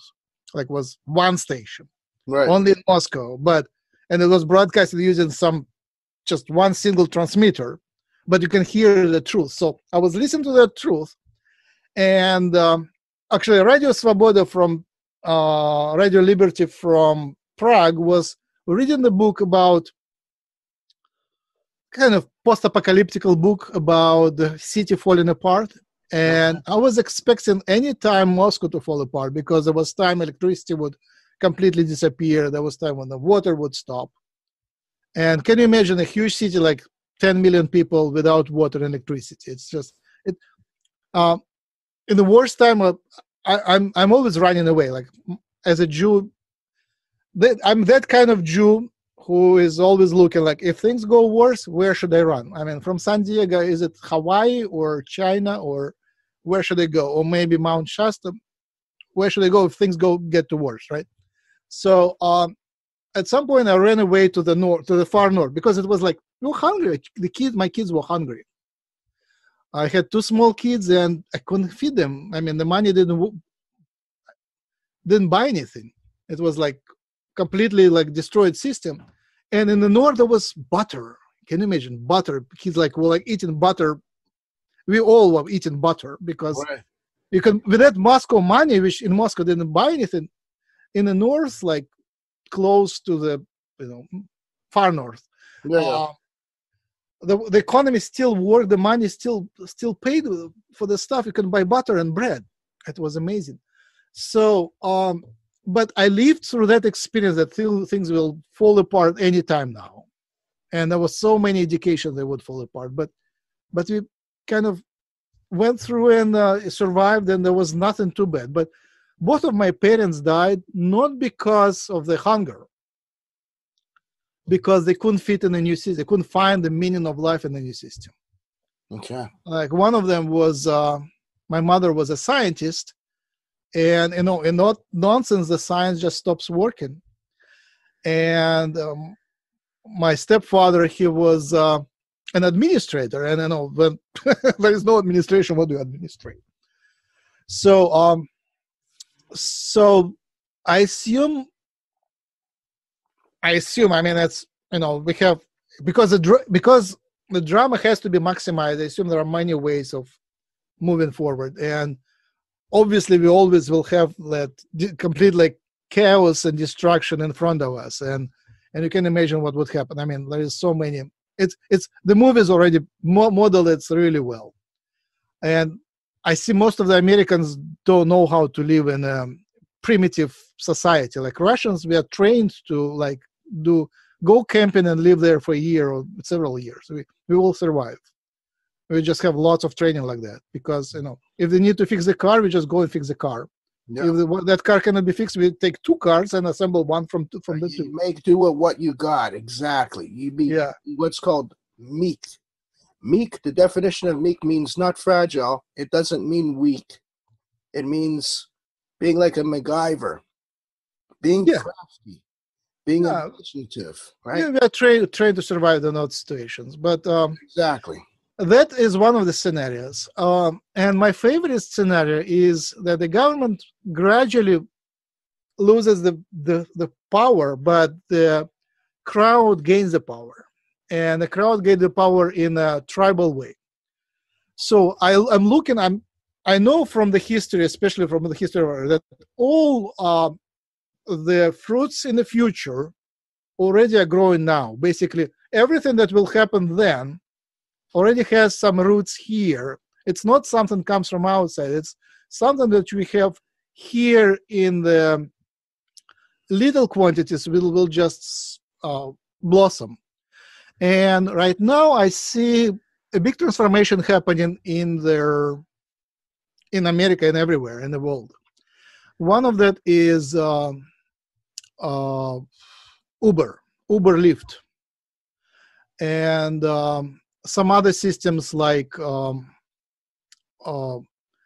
say, Guru.com and freelancers. It is when you don't have an employer, when you are self-employed and you just sell your work directly to other people through the computerized system. So it is artificial intelligence, unfortunately, which allows people to work for themselves without any bosses. And it does it really well, actually, with Uber and stuff.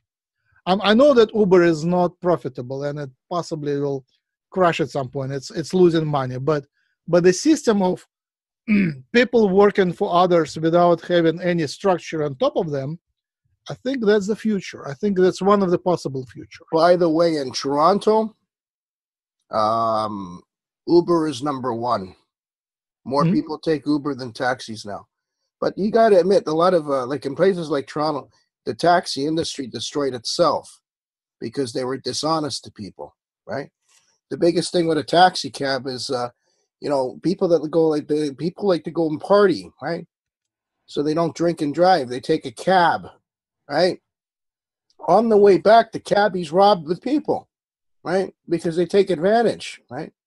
I've many times I've been led a runaround where they take the long route or they drive around in a circle like that, right, to jack up the fare, right? And this is why a lot of people don't take taxis no more, right? And now imagine the whole economy working on Uber style. Like everything, all businesses. Okay. So you want to work now on that type of work, say, painting the walls or something else, which is you do like dance, creative, and you just plug in, go and do it. Craigslist already has some of that. Like it's called gigs. You can look for gigs and you find an employer and go and do it. But that's a good way. It's a very good way. But now imagine the whole planet doing that. It's right. How many people work from home in San Diego? I work from the beach. I'm serious. I have my paid internet connection. I found the spots. I mapped the spots on the beach where the internet connection is good. Nice. And I bought a laptop with a screen which is pretty bright, so you can actually work in the shadow. The sun doesn't blind you. And the energies of the ocean are very therapeutic. So I work and then I walk on the ocean. I work again, and I work more than other people work, but I work on the beach. I mean, that's my working place. Fantastic. It's pretty hard. It's pretty hard, especially when it's hot, and so some weeks I have to work from home. But if the weather permits, and if okay, now what I'm working on. Let me jump on that because we might run out of time soon. So, where do I start? I start with you want a break, Max, or are you okay? How much more time do we have? Well, we got about another 20 minutes, give or take. Let's use them for that.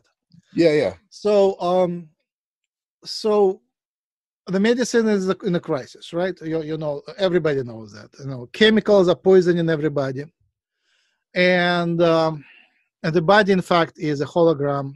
And this hologram is structured by the DNA. DNA is a real chemical molecule. And in this matrix, it's pretty physical. You can extract it and see it in a tube as a material. And it is present in every cell of our body. And it's a pretty long molecule. It has 3 billion bases. And it contains information about how much you put in a couple of file cabinets, like maybe thousands of books, something like that. In every cell, there is that information, and we know the sequence, A, G, G, G, T, 4 letters, A, G, C, T. So these 4 letters in the sequence write the code of our genome, and this is the main program which we are running. And the genome of humans, genome of dolphins, genome of plants, bacteria, octopuses, their genomes define their shape, who they are, and what soul can land in that body. So the soul attaches to the embryo as it grows and helps it grow. And as it grows bigger and bigger, more and more of the soul gets in. And the interface between this physical body and the spiritual world is through DNA, which vibrates. And it vibrates according to the code, A, G, C, T. Play a tune. Now, the mind, part of the mind is physical in the body. Like if you drink alcohol, you know the mind changes. So physicality affects your mind. You hurt yourself, your mind feels it. But part of the mind, especially intuition, is elsewhere in the spiritual world, and is connected to the brain through the DNA in the brain. You can say pineal gland, but in every cell, sometimes you can feel how you think through your belly.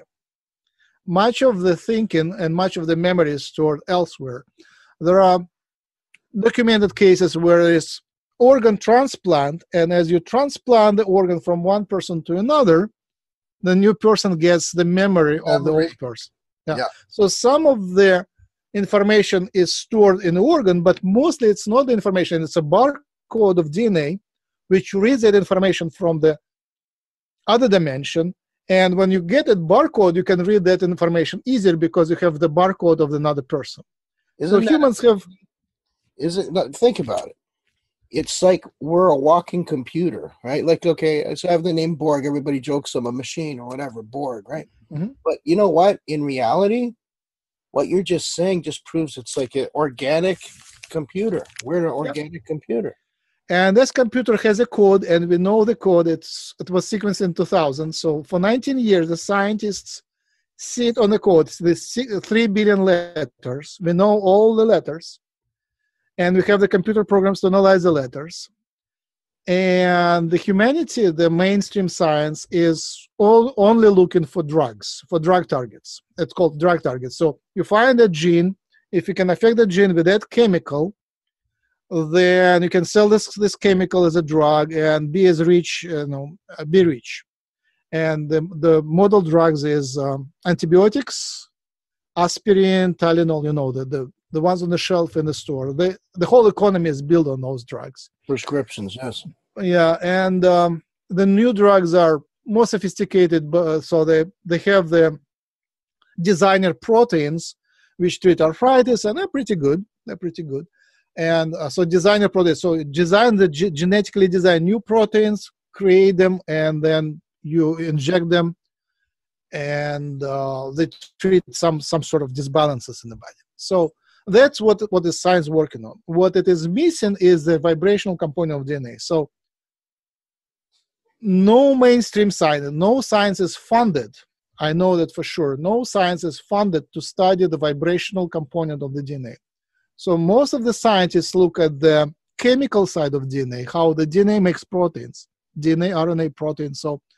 So this is a small fraction of the genome, and it is only a part of the code. The rest of the code, which is responsible for the vibrational communication with the spirit, for communication with the mind, the outer mind, the spiritual mind, intuition, that nobody is studying. So me and very few people, like maybe a couple of people who work with me, we are working on that. And we're making progress.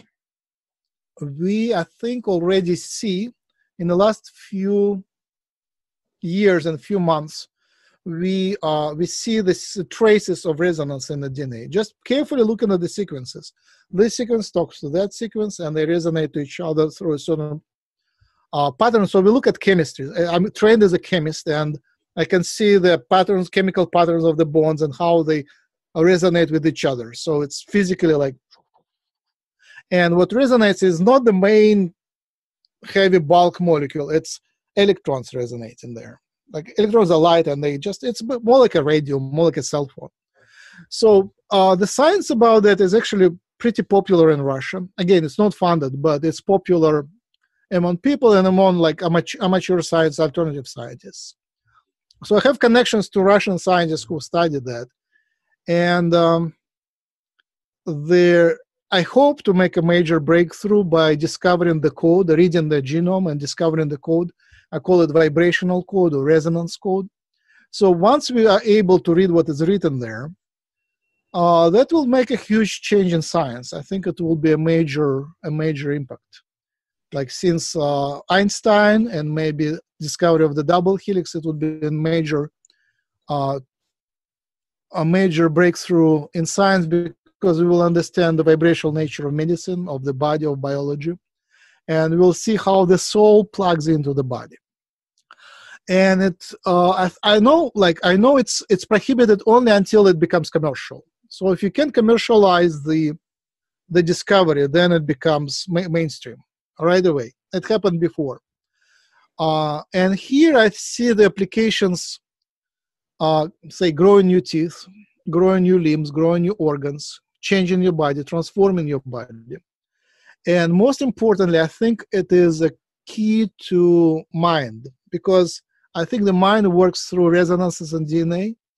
And once you can synthesize those resonances in a helmet, for example, then you can build an interface or resonance interface to the computer. And you can plug in it. They already have it. There's Dr. Persinger inside. Right. He invented the helmet. Yeah, I've applied for grants on that. I researched the field. I think they're doing okay. They can use electromagnetic impulses to communicate to the electric events in the neurons. But until you know the role of DNA in there, I think it's like very primitive technology. It doesn't go into information. Basically, you can plug into the electric already existing senses. So there is existing senses, which is like hearing and vision. So you can send electromagnetic signals to stimulate the visual parts of the brain and hearing parts of the brain. That is possible because it's macro, it's bigger. Yeah. But I believe once you know the code of the DNA, the resonance code of DNA, it will like going from tiny modem, like whatever, 512, I forgot the unit, 512 bits per second to terabyte internet. So I think once we get that, it's called synthetic telepathy. It was described a long time ago, but basically, once you get that, you can plug your brain to another brain. So imagine the teams of people who are completely connected through high throughput. So they temporarily, you put on the helmet, you become one mind. You can think better. And that's how much exactly what you said right there is how most ETs communicate, right? Right. Up there, right? And some of them, they need helmets. Some of them have like little implants, and some of them do it naturally. So we are playing with natural telepathy too. Depending on the ET, right? Right. So like best, Yahyel are best. Yahyel are tall grays, basically. Tall grays are best in that. They have better index of telepathy, and everybody else is like somewhere in between. Telepathy is not the main. I mean, you can have different levels of telepathy. And we also are telepathic. I know we are telepathic. I always work with the bosses who were like strong personalities, and they used me as an external brain. I would be silent in the meetings, and they had a lot of meetings. But just looking at me, they knew what I was thinking, and they would say that aloud. You know, that is like a normal thing. Humans do telepathy all the time like that. Lots of people who become bosses, they become because they can read minds. Right. And they can affect minds. Not only read, they can affect minds. The willpower affecting minds. So that comes to ideas of yoga and energy healing and energy manipulation. So many of you are practical magicians, but, going from like primitive level of doing that to collective mind, I think it will be a major leap. Sure. And as I talk to the aliens through the channelers, I understand that we'll have to develop our own telepathic language.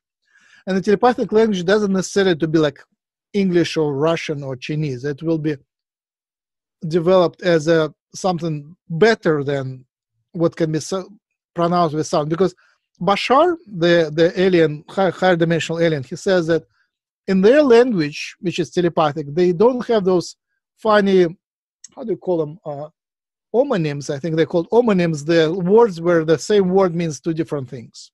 Right. In English, it's all the time. And that's good. But, so the language becomes much more precise, and information content becomes higher. Like I got told that dolphins have trinary language, so they transmit the same message in 3 different frequencies, and that helps them to be better connected. So they are maybe collectively they're way smarter than they are telepathic, and we are not. we are we have very primitive. But I think what will be a major leap for humanity, either we create helmets and create communities of people connected telepathically, voluntarily, or maybe we'll learn telepathic language and then we can take helmets and continue telepathically to communicate. Now, and I think while once we're on that topic, I'm gonna Audrey, are you there? Audrey Lewis? I'm here. hey, Beautiful. Okay, look, Max, you're talking about telepathy. This is Audrey Lewis. He's probably the numero uno person on the planet right now in telepathy. So, Audrey, do you have any questions for Max? Well, you understand with telepathy that it's a form of intention, a form of binary, like when we speak in telepathy, we're not speaking generally in English or any language you know here. It's a language of intention, more of action. And entire conversations can be said in one small sitting, and a small packet of information transmitted from one individual to another. That package can contain emotions, imagery, actions, sometimes even forms of words, but really it is mostly intention. Every single thing in this universe speaks on a level of intention. No matter what language they may know in their brains and are able to maybe verbalize with their voices, they can speak on a level of intention to everything around them. So every single thing, whether it be a rock, a being, a planet, a star, whether it be, an animal, a plant, it doesn't matter what it is. Everything has a form of consciousness, has a form of communication. So it can be a small consciousness or a large consciousness, and they all speak at different speeds. Not everything speaks in your time. So a rock can talk much slower than a plant and still have more knowledge and information than, let's say, a human. Every single thing here has a consciousness. So with telepathy, when I communicate with someone telepathically, I do try to send chains of thoughts to them. When you send intention to someone's brain, it is translated from intention into the language that they know, which is why, let's say, a Zeta is able to communicate with you in your head and it sounds like they're speaking English, but they don't know English.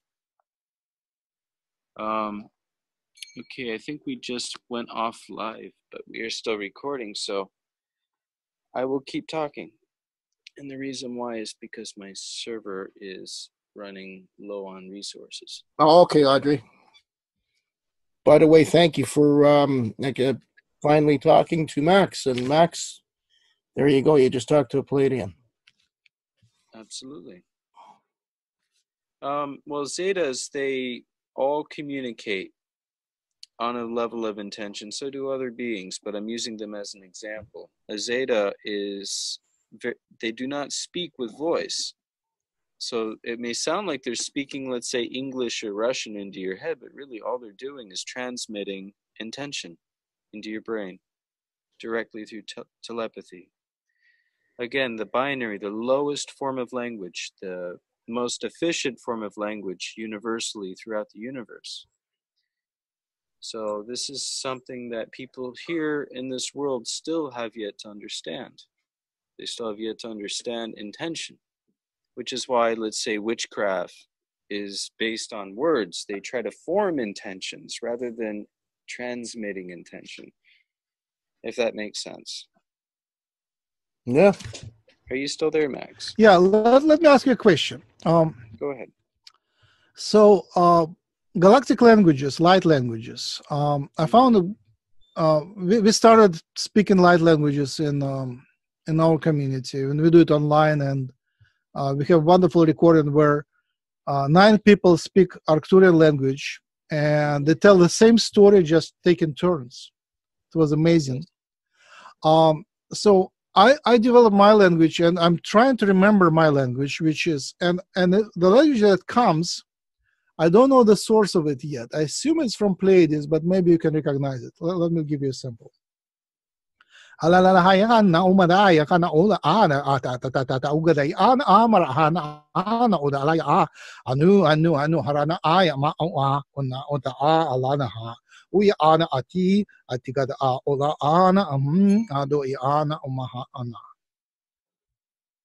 that is a raw language without transmitting telepathy. What I'm speaking about is actually transmitting telepathy directly into somebody's brain, directly speaking into somebody's mind with telepathy to create a conversation without using any sound at all. But in your head, you hear the language start to form in your head in the language you know. This is what intention does. So when you are transmitting telepathy, it doesn't matter what language someone speaks, they understand what you're saying.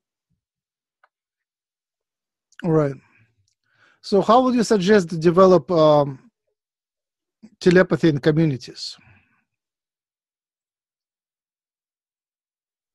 Telepathy in communities can be encouraged by using meditation as a form of communication. When they're all meditating, it puts their brain into a debug mode where they're able to actually access their pineal glands a little more easily. And then they need to know who they're trying to reach. Now, you know the person by their frequency. Every soul has its own slightly different frequency. It vibrates just a little bit differently, which is how we know who we're talking to. So it doesn't matter what body the soul is in. If you know that soul's frequency, you can communicate directly with that individual. So it's like a cosmic telephone book. It's like a cosmic contacts list. And your telepathy is like a cosmic cell phone. Does that make sense? Oh, sure. Yeah. So the frequency of a soul is like the phone number that you would dial to reach somebody. So if you communicate with that individual often, you get to naturally know their frequency. Then when you focus in on that specific frequency next time you want to talk to them, you're able to send a message directly to that person. Now, the best way is usually to visualize what you believe they look like. You know, and it doesn't really matter what their outside appearance is, but the way that their soul makes an image in your mind when you communicate to them. You know, it's a way to memorize their frequency. Does that make sense? Yeah. Even with the small resources, I think we are moving pretty well.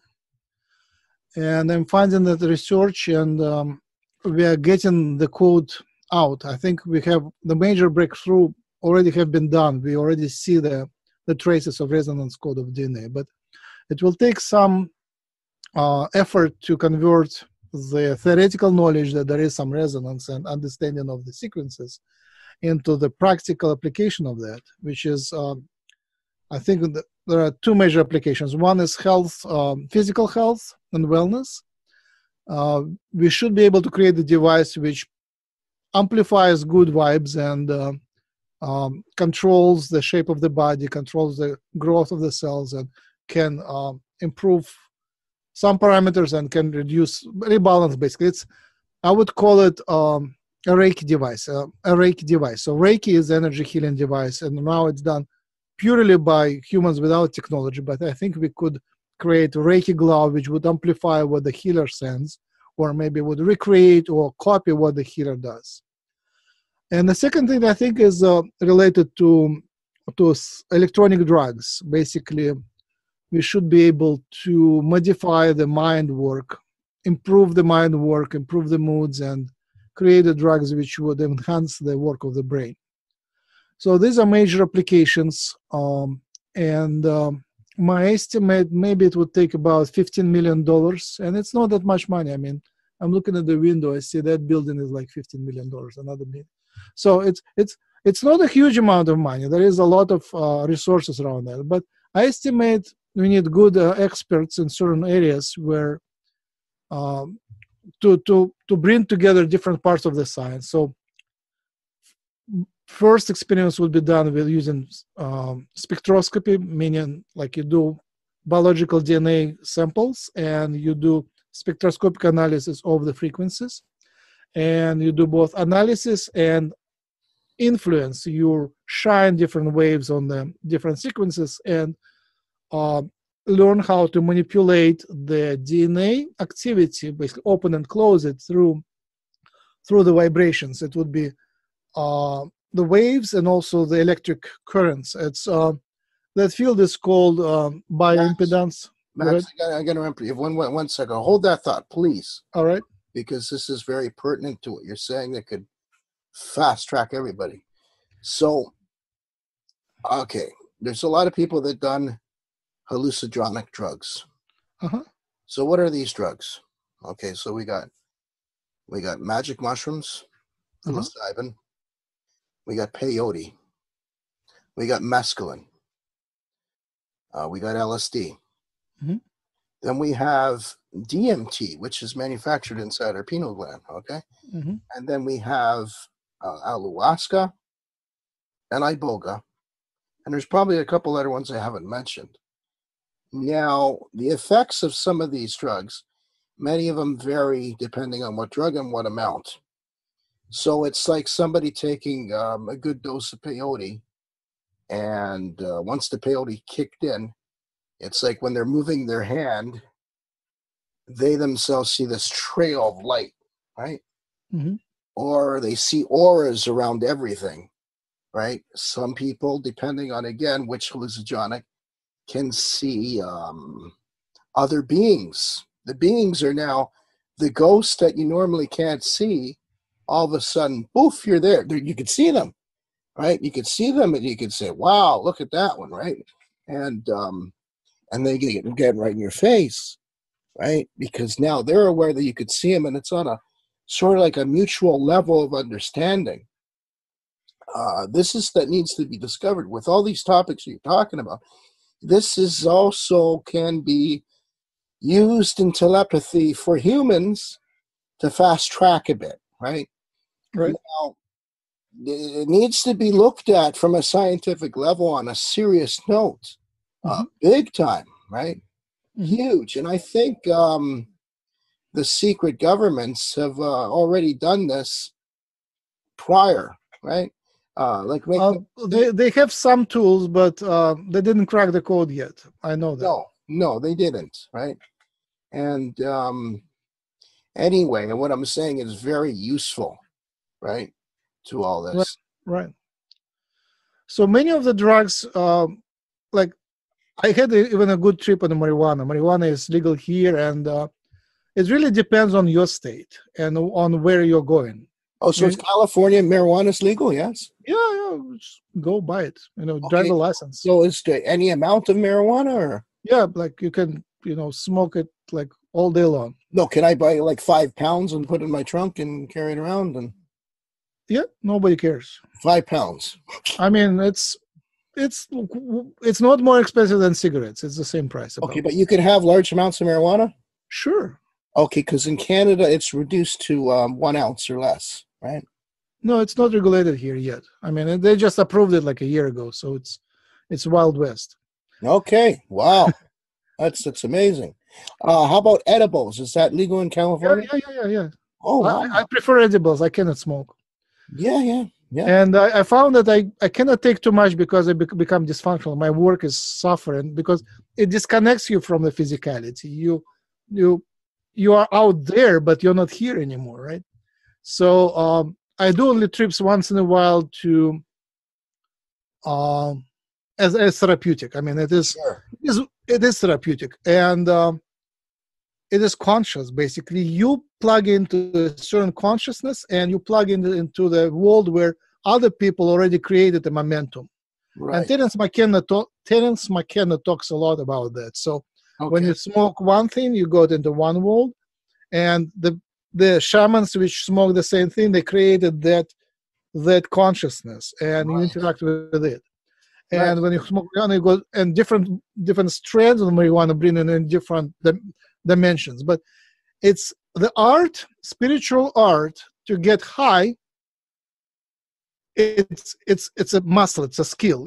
I mean, to fly, you have to learn to fly. I mean, Exactly. one person smokes marijuana, he gets down, and another person eats a little bit and gets really high. So, and it's not my will. Like on some days, like on tiny, like half a dose of marijuana, I usually take it as meditation. So I go to the bed at night, I go meditate.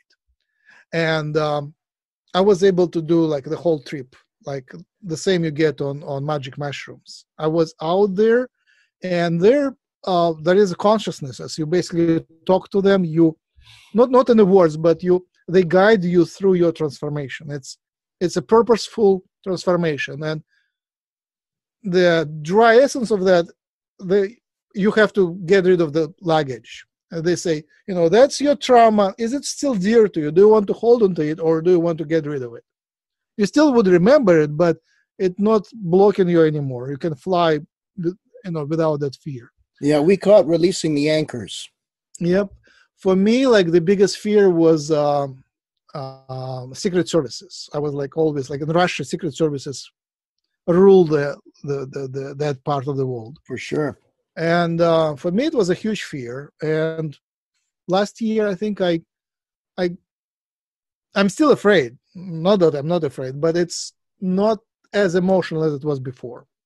It became mental. It went from emotional level to mental. I'm afraid, but I'm not panicking yet. So in terms of electronic drugs, there are already a nice system. It's called mind machines. And you can buy a pretty good mind machine. It's called Prasign a used one you can buy for $150 on Amazon. Pretty cheap. They're pretty good. And the first time I used it, so at that time I was playing with this system where you have to clairvoyantly see what will happen in the future, like a few seconds in the future. So, one day in the future, you guess what the computer will show you tomorrow, and it's an online system. It's called Remote View Daily. So you can go there and you will just describe. I will see tomorrow, say, a pyramid or a president or a dollar bill or whatever, a red cube. And tomorrow you see what the computer will show you. So when I did the mind machine, it is sound and lights, colored lights, very beautiful. Sound pulsing, lights and music. And it synchronizes your brain and makes it more coherent. And when you're more coherent, you can see in the future. So I guessed it right. And since then, I sort of learned that pattern to do it without the machine. But basically, it's a training to be more coherent. But again, it is very primitive at the moment. It's just light and sound, and that's about it. But I think we can do way more than that. We can actually learn the language of the brain, which is, I think, is the language of DNA and language of the brain is the same thing. It's a resonance language. It's a pretty sophisticated hologram. And because we know the letters of the DNA, we have the whole book. We just need to read it. Okay. So I think that first we need spectroscopists, then we need the people who can model the DNA in 3D. I'm modeling it in 3D, but it's the whole art of doing stereochemistry. And then we need quantum physicists and quantum chemists who can calculate the vibrations, which I cannot do. It's way beyond my capabilities. I can imagine, I can channel it, I can see it, but put this model in a computer and model it in a computer I think that would be one of the steps. And it's trivial for them. It's just they're not funded to do that. Once you hire them, they can do that. The students This is where you need that helmet that we're talking Sure. about, passenger's helmet, right? Yeah. You put somebody on ayahuasca or something like that, and wow, right? I do that. I take marijuana and I get a trip, and I come back with I have my recorder with me, and in the morning I say, next step is that, and that. But if I have the whole answer, it's too complicated for me to take. It's to understand. You need to do it step by step. And Sure. when it's only me and a couple of workers, I mean, Oh yeah. we move with the speed of 3 people. If we get a team of 20 people, then we'll move way faster. Way fast blast. Yeah. Yeah, if it's a whole, I mean, if eventually the whole science of Earth will forget about developing new chemical drugs and will switch to understanding the vibrational nature of biology. But right now, it's like 3 people working on that. Well, you're okay. So it's like the Jewish tree of life, right? Yeah, we are looking at that. It's, you know, especially in that group, which is light languages, they draw these DNA structures, they channel them. And I'm trying to combine the idea of, Kabbalistic tree of life, flower of life, all of that, cube of Metatron's cube, to find how it overlays with the DNA. It's multidimensional, so we see only 3-dimensional shape of the DNA, but that's the idea. It's solvable. That puzzle is solvable. We already made a major step forward. We already see the resonance there.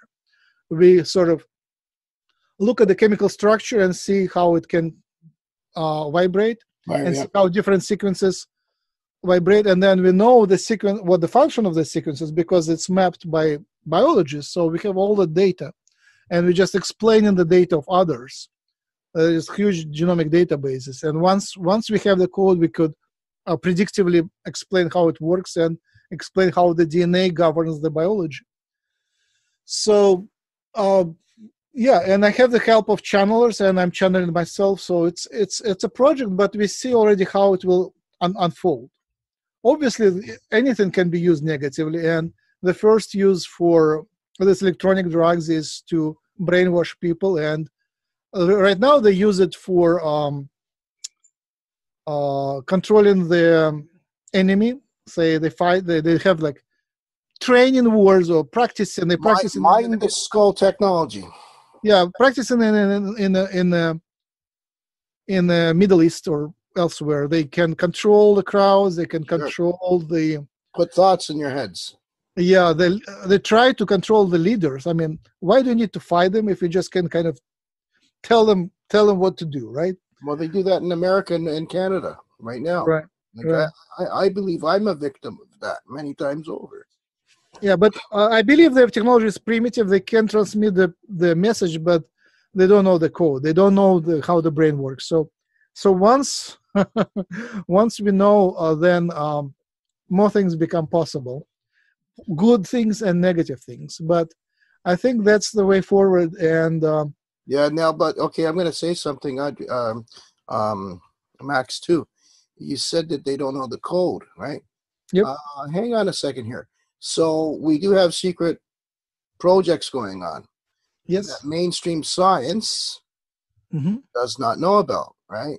Mm-hmm. So I think that they know a lot more than we think that they don't know, right? So I think they're well adept at a lot of the stuff we talk about already.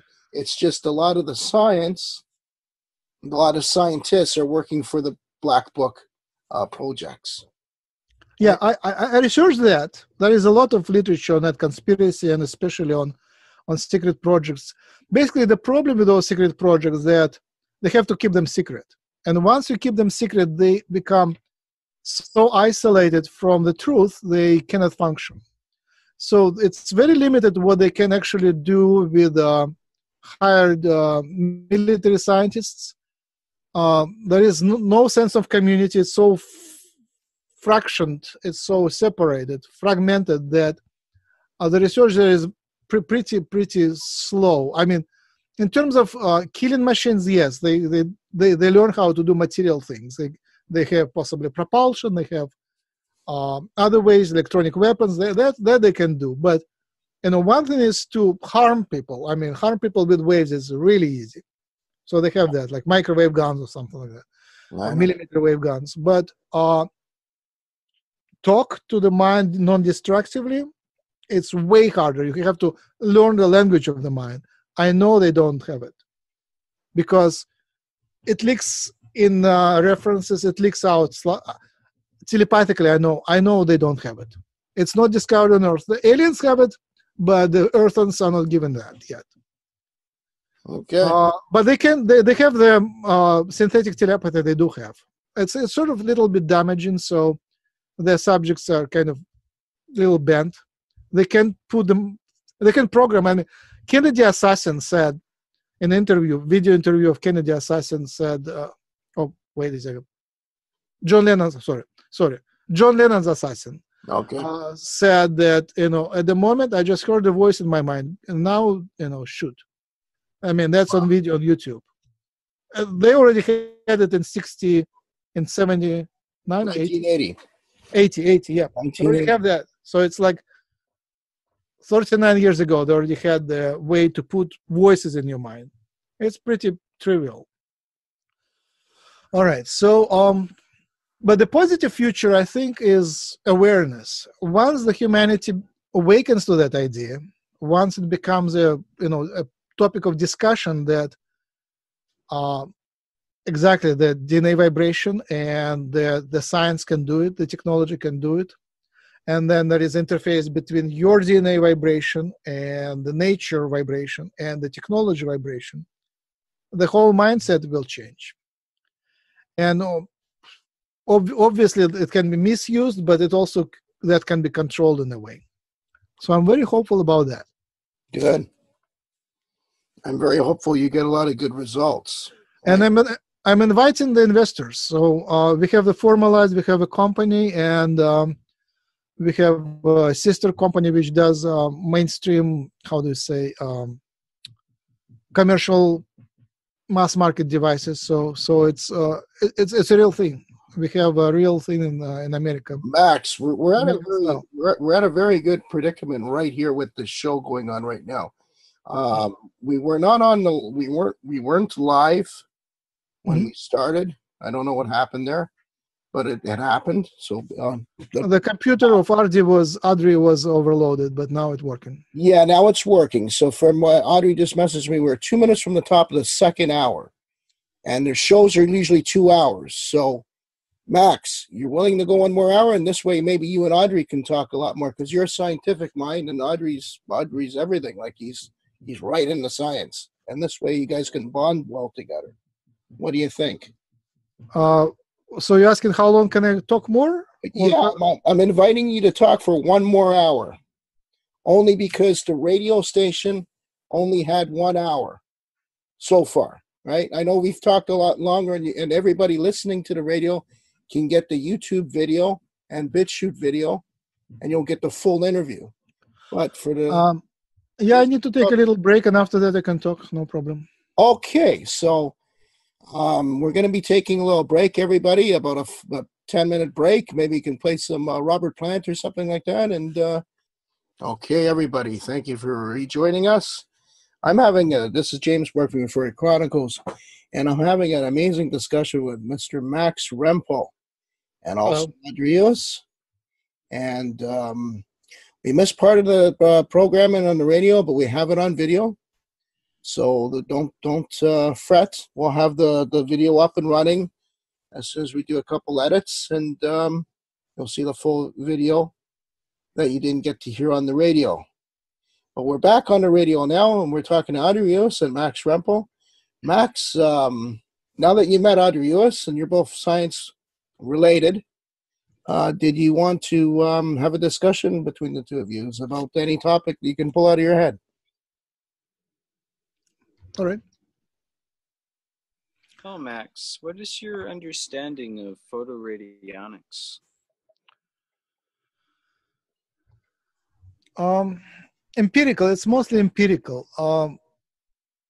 Some of that happen. Some of their very primitive technologies they are done by enthusiasts at the West, but in Russia there is the tradition of doing that. And there is much less censorship on that. So in Russia, there is like an explosion of different devices using light, sound, and electromagnetic pulses and electricity. So I think the most promising is bioresonance and bioresonance spectroscopy.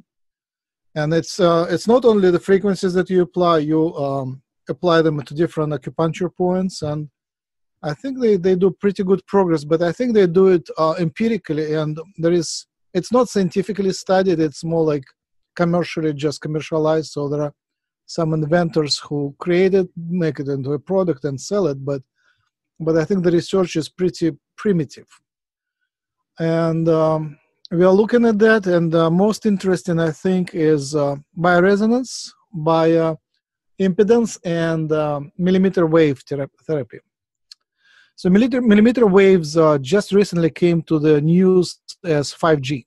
5G works in millimeter waves. It's the thickness of that pen is about 8 millimeters here, and that's the wavelength of the electromagnetic waves. And that's by the 7 millimeters, 7.1 is one of the most therapeutic wavelengths. And I believe, I don't know for sure, but I believe it could be one of the main resonance frequencies of DNA.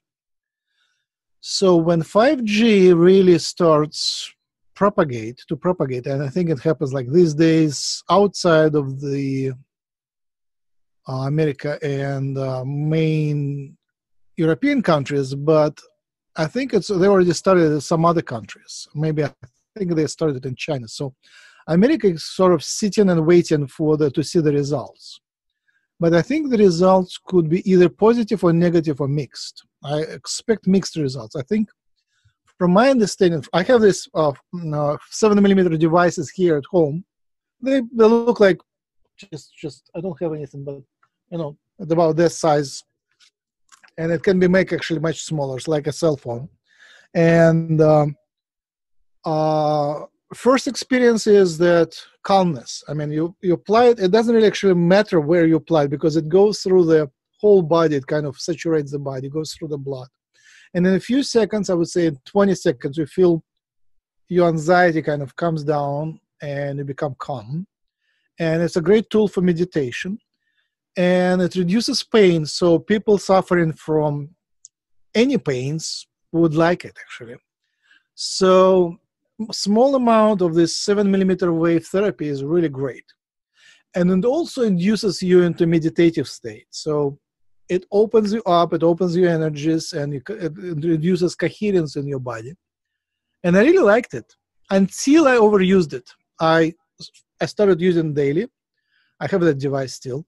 And in a few days, my joints became good, so I started playing volleyball. And after volleyball, I would use it again, like on my knee, and I felt great until there was a crisis. And the crisis was so bad, then I stopped it. And the crisis was, I think, it was, by the way, it was,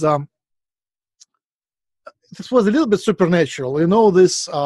Max, I'm jealous there. You're playing volleyball in California, and I'm up here in Canada in the rain. On the beach, yeah, on the beach. Yep. Yeah, it's... in November, right?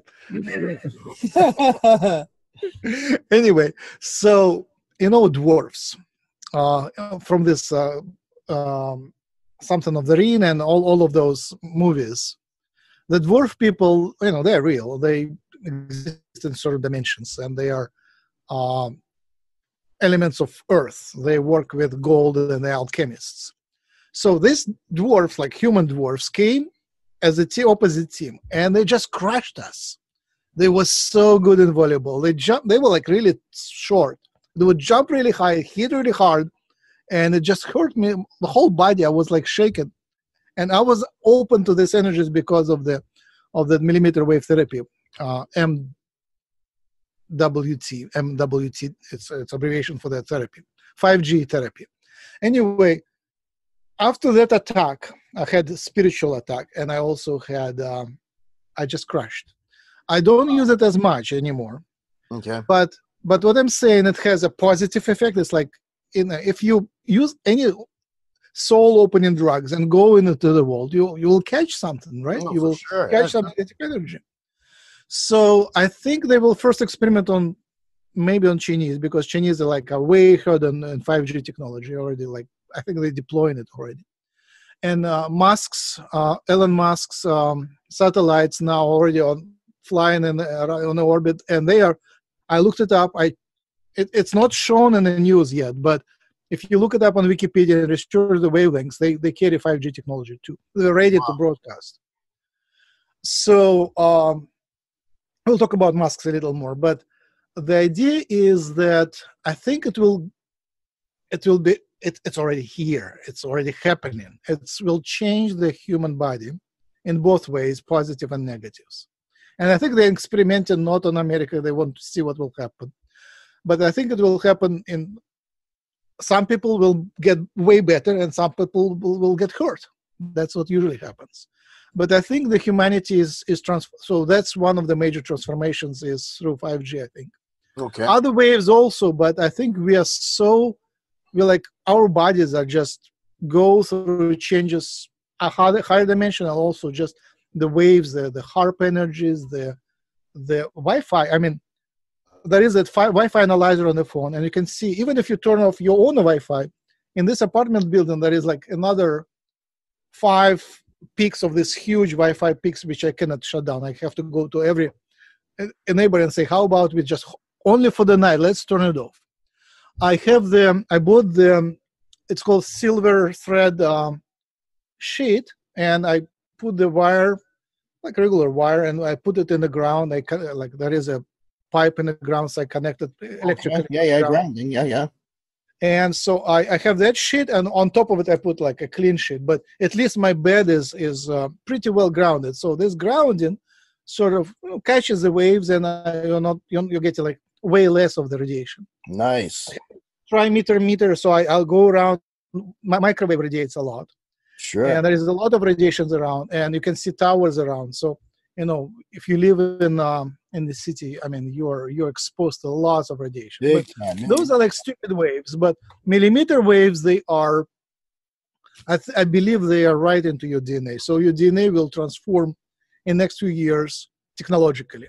And I don't know in which way it will go, but it's like, we're like a big, huge experiment, which is run by mad people. Yeah. My answer about that.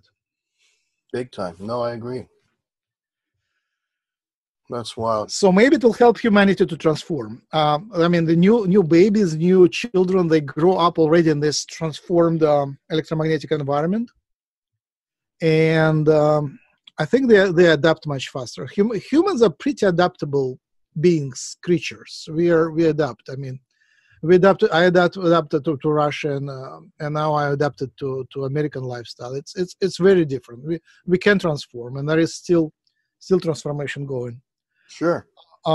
Evolution also keeps going. There is that idea of hybrids. So aliens. Let's talk about hybrids. Let's talk about hybrids because let's talk because the aliens.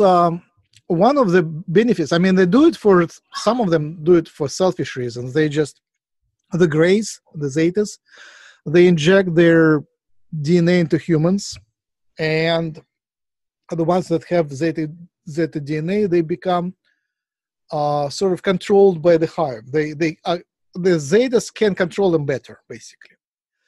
And they're known in the galaxy as the ones who do it secretly with other races. They kind of inject their DNA, and then once there is enough of their DNA in the society, they take over the planet and use its resources.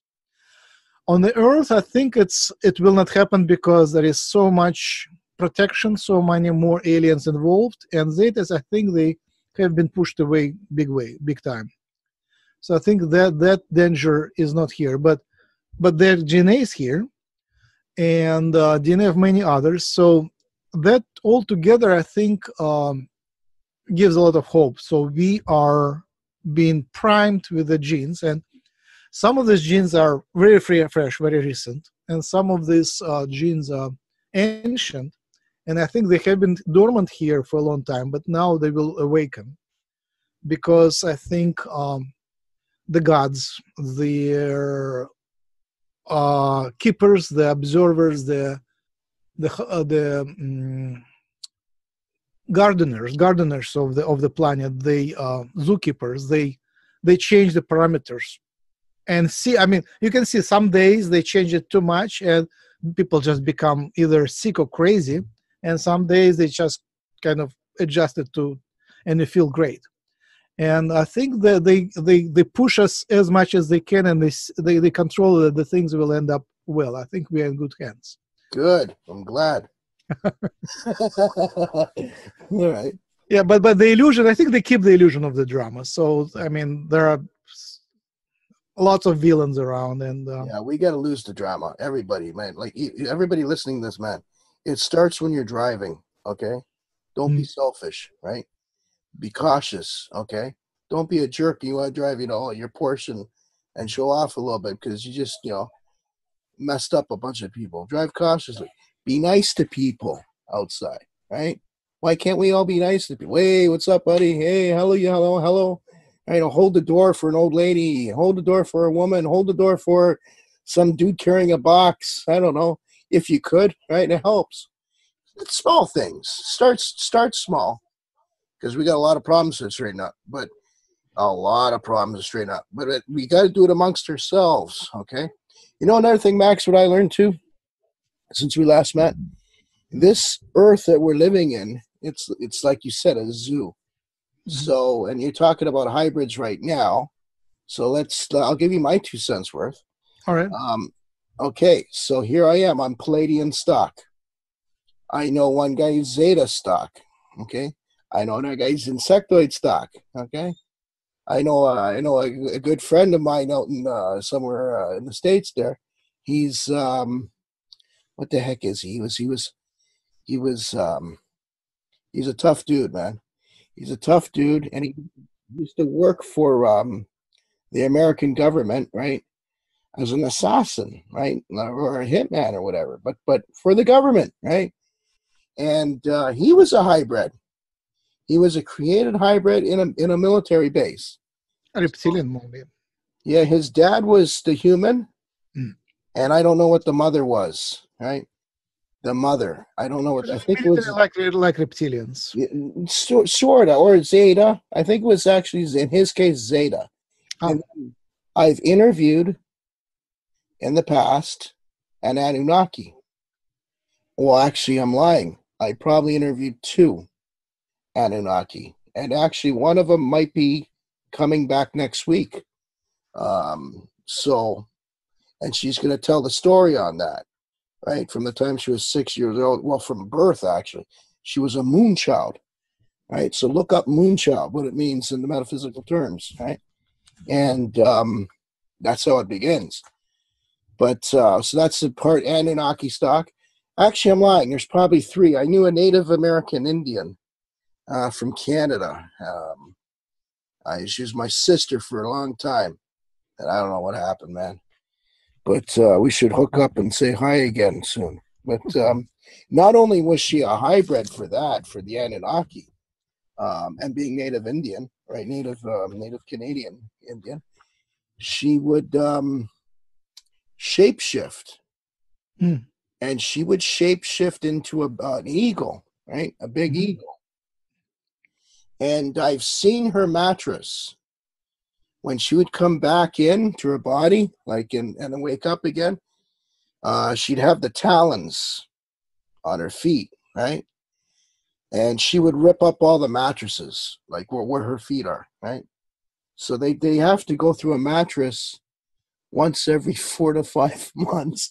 They got to buy another mattress because she tore it up, right? So that's a hybrid. And these are people, random people that I've met here. Right, and throughout, what else did I meet? Well, Cynthia Crawford is another one out in, I didn't meet her, but I heard of her. She's in Nevada, I think. She's Anunnaki human, right? What else?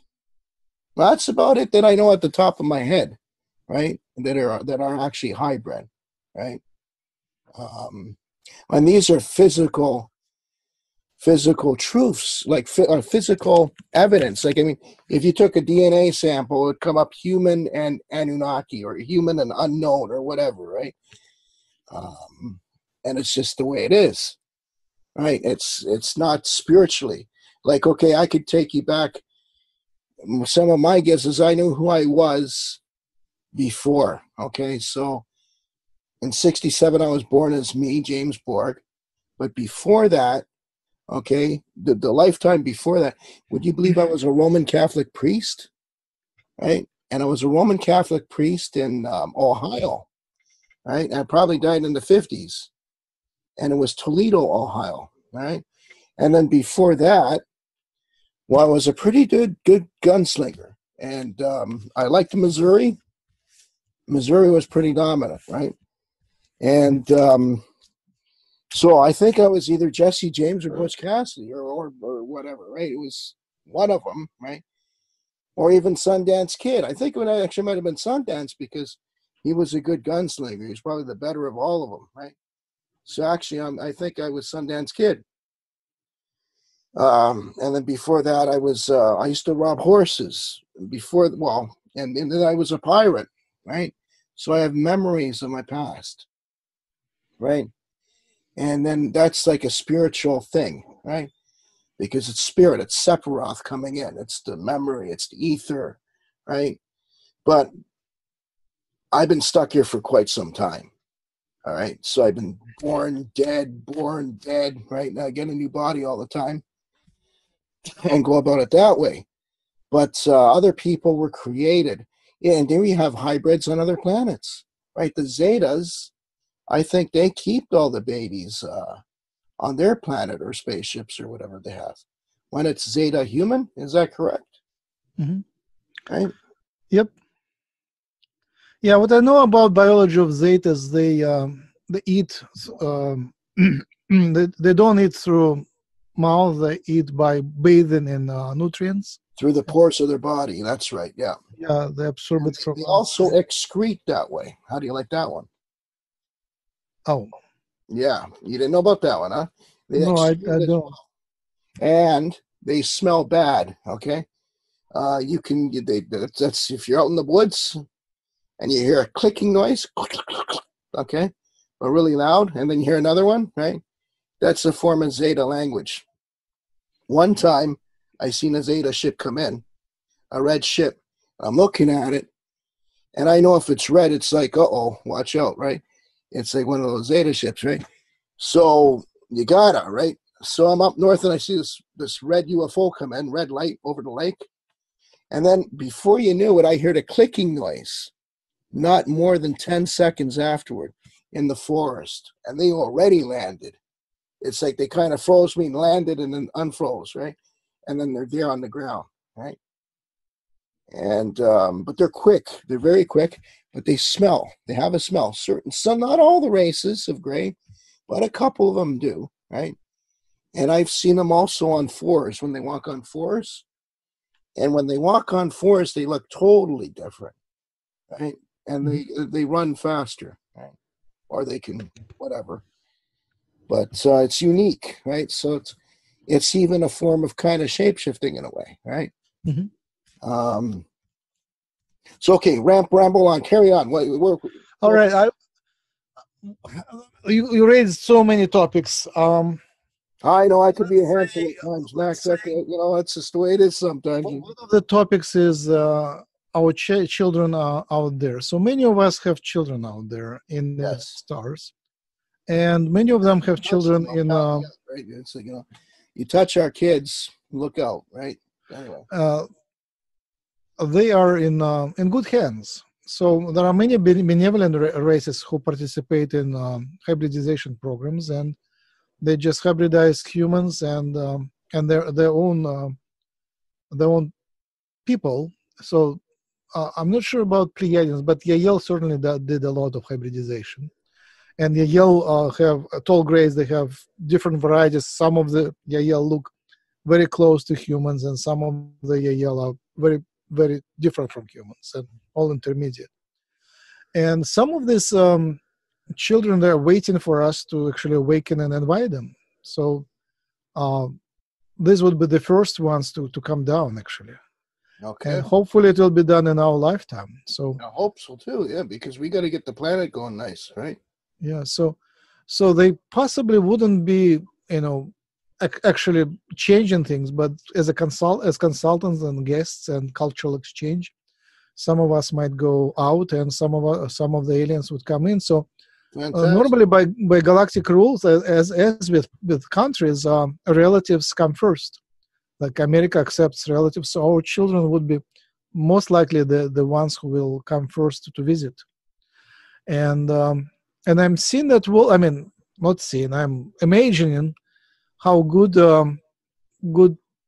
scenario might look like. Obviously, some people would be very upset about that. So the aliens which would come here and which would be clearly aliens, they might not feel safe in our cities. So I'm thinking that maybe they would better be guests in our closed communities. And you need security for them for sure. Right? Security, right now hospitals are pretty safe, and universities are sort of university towns which are pretty safe, and some companies are pretty big. So some of the corporations might guest some aliens, and some of them do secretly, but now that could be public visitors. So right, I could imagine that the aliens would enjoy living in the university campuses and being guarded there and being actually welcome there. And I can imagine them doing some cultural exchange. They teach us about their arts, and we for sure exchange with them. Our arts, yeah. I heard. I don't know if this is correct. I think I heard it from Audrey. He said our arts are really like Earth arts. Mm-hmm. Is they never heard it, they never seen it in the Pleiades, right? So can you imagine if you had like the Beatles, right? Mm-hmm. Beatles are amazing. 1966 to 1970, all the Beatles songs, and you took them with you to the Pleiades, and the very first music you introduce them to is the Beatles, from like Rubber Soul onward, right? The Rubber Soul album onward, right? You gave them all that, and that's the first music they're listening to is the Beatles. No, I'm sure they have it. I heard that Lyrans follow our fashions and make them extreme. Like when we got our first smartphones, they had, although they had all the technologies, there was just a fashion item, but they made them huge. Wow. Okay. So they're following us, and so whatever we create is some of that they pick up, and some of them, is too harsh for them. It's too harsh. So well, you're right. Some of the music, right? So stuff like you can pick your music carefully, right? Like some of the Robert Plant stuff, for sure they would love. Some Pink Floyd, a lot of Floyd they would love. I know that for a fact, right? Okay, so death metal, definitely a no. Like, don't bring them none of that, right? A lot of rap, same thing, right? But Beatles and Floyd, you can't go wrong, right? For sure, those two, right?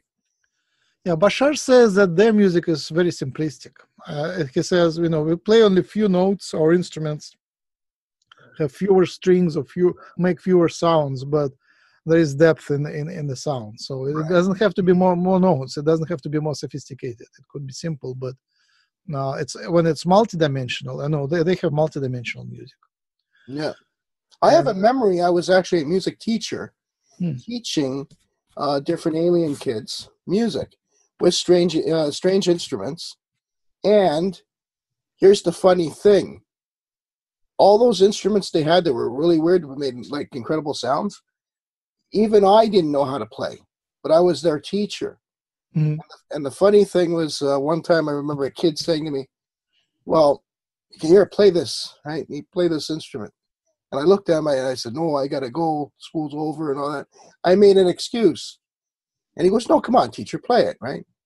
I looked at him, I go, you want to know the truth? And the kid goes, what? I go, you're way better than me. And I haven't played the instrument ever, right? And the kid goes, no way. And you're my teacher? And I go, yeah. And he goes, wow. But it's done through emotion, right? The emotion. So I don't know how to play bagpipes, but I know what they sound when they are played good, right? All you got to know is that, right? And away you go. But anyway, you gave me a good flashback there, Max. Nice.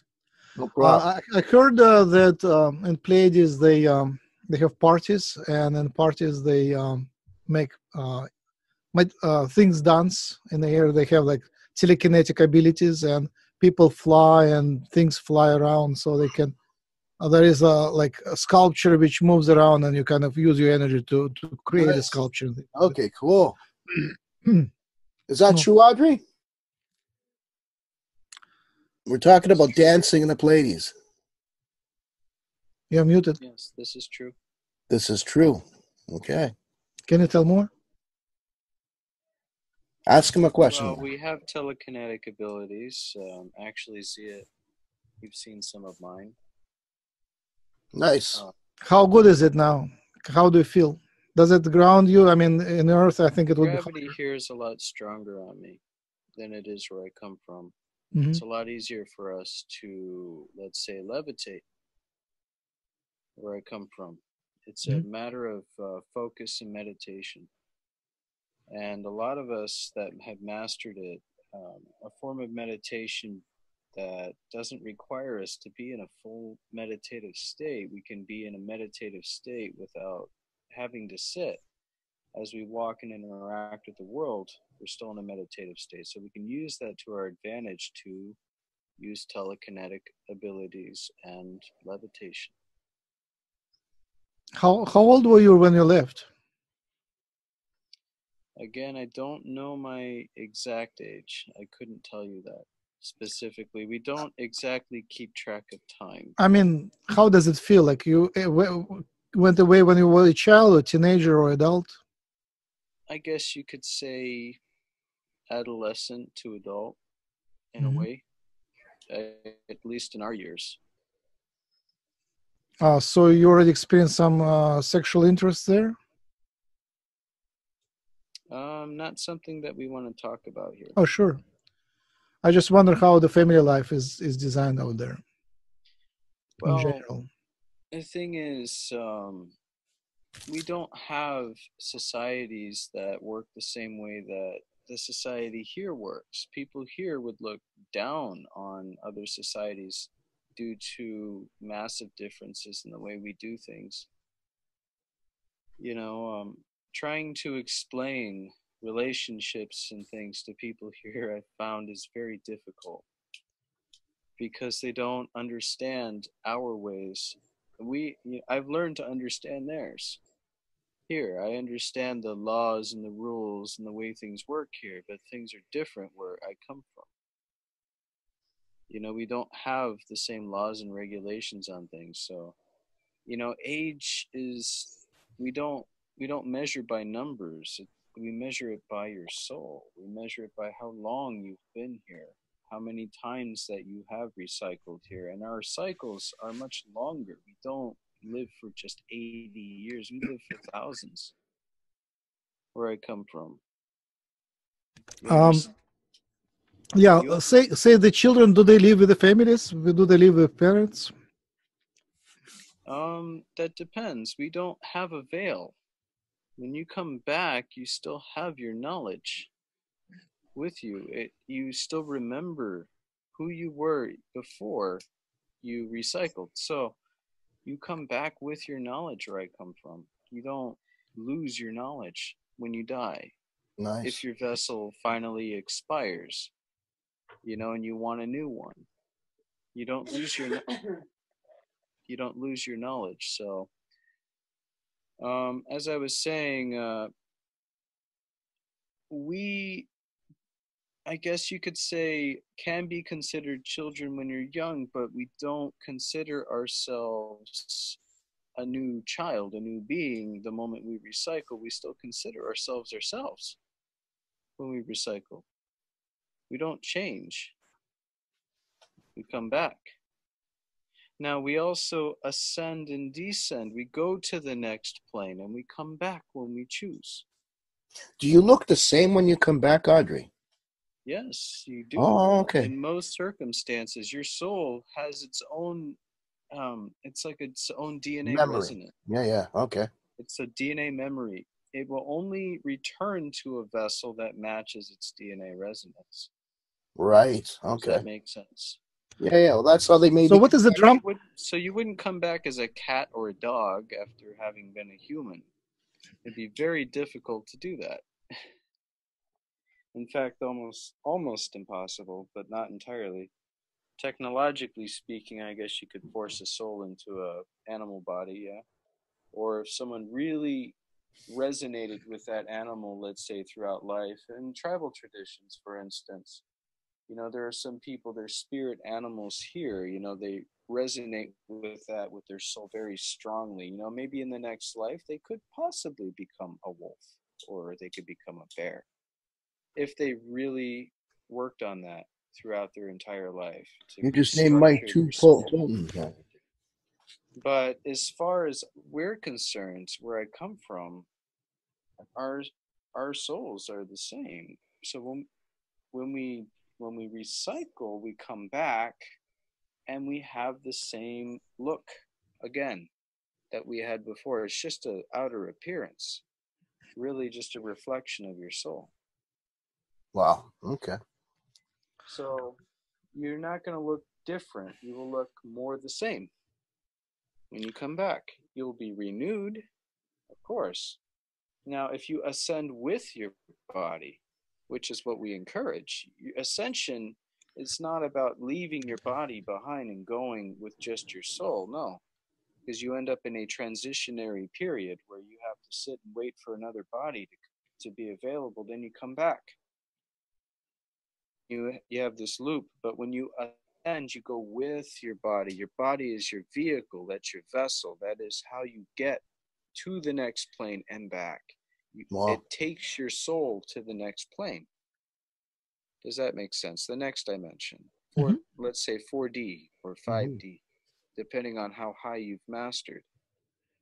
So, if that makes sense to you, then it should make sense that we don't really measure based on age. Age is inconsequential where I come from. We don't measure things on time because we have plenty of time. Time is eternal. When you have an internal fountain of youth also to keep yourself youthful at all times, when you're meditating on a star growing at your center within your heart chakra, you're renewing your cells at all times. You slow the tests of time, the man-made concept of time on your body. Age is just damage like anything else, like a cut or a bruise. You know, it is just damage that can be healed. Everything heals. So even age itself can heal and turn backwards, Wow, eh? which is why, I'm sorry, That's right. which is why when we, when I came here, I looked so young.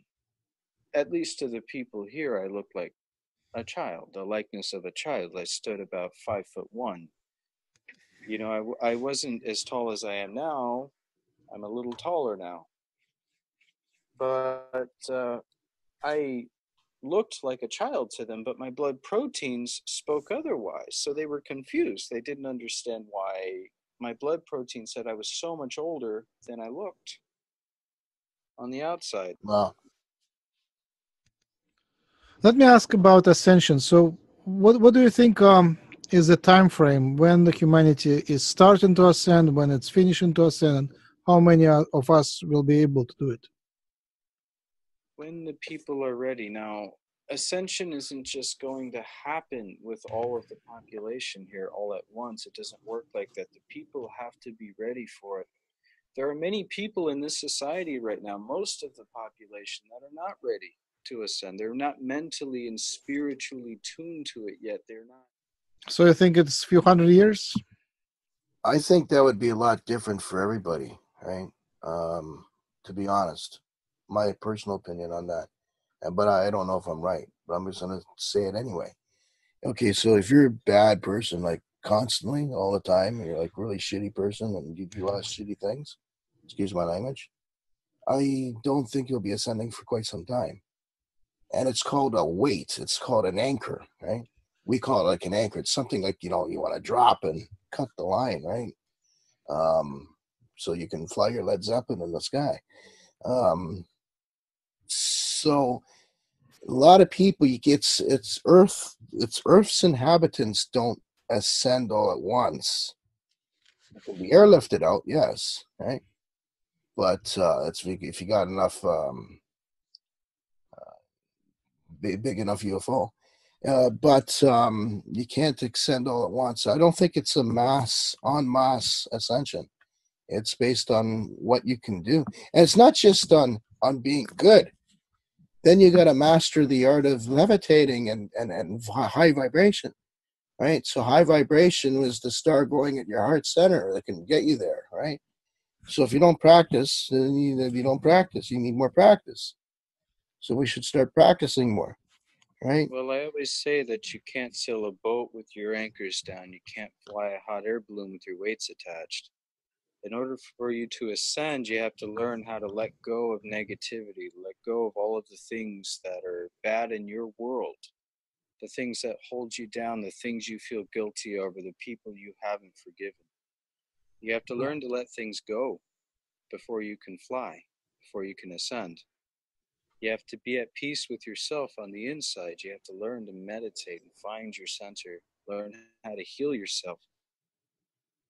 So you have to learn how to find peace in a world full of chaos. And I know that this world is a big challenge for many people. This is a giant slave system. You know, it's incredibly challenging, but there are people in this world right now listening to my words that are learning how to ascend, that are learning how to find peace in all of this chaos. If they can do it, so can everyone else. So people have no excuse to not let things go. They need to let things go.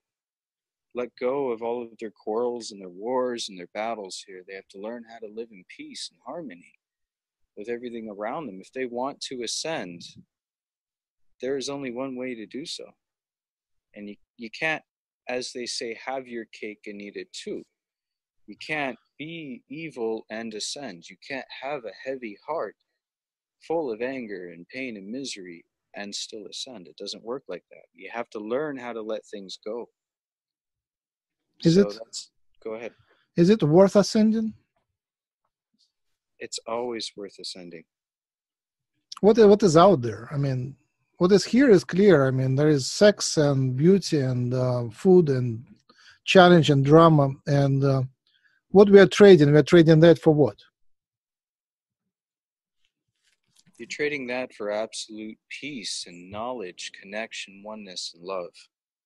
You're reaching a new state of enlightenment. Your spirit builds on itself every time you bring back new knowledge and you ascend to the next plane. 4D is so full of love and compassion.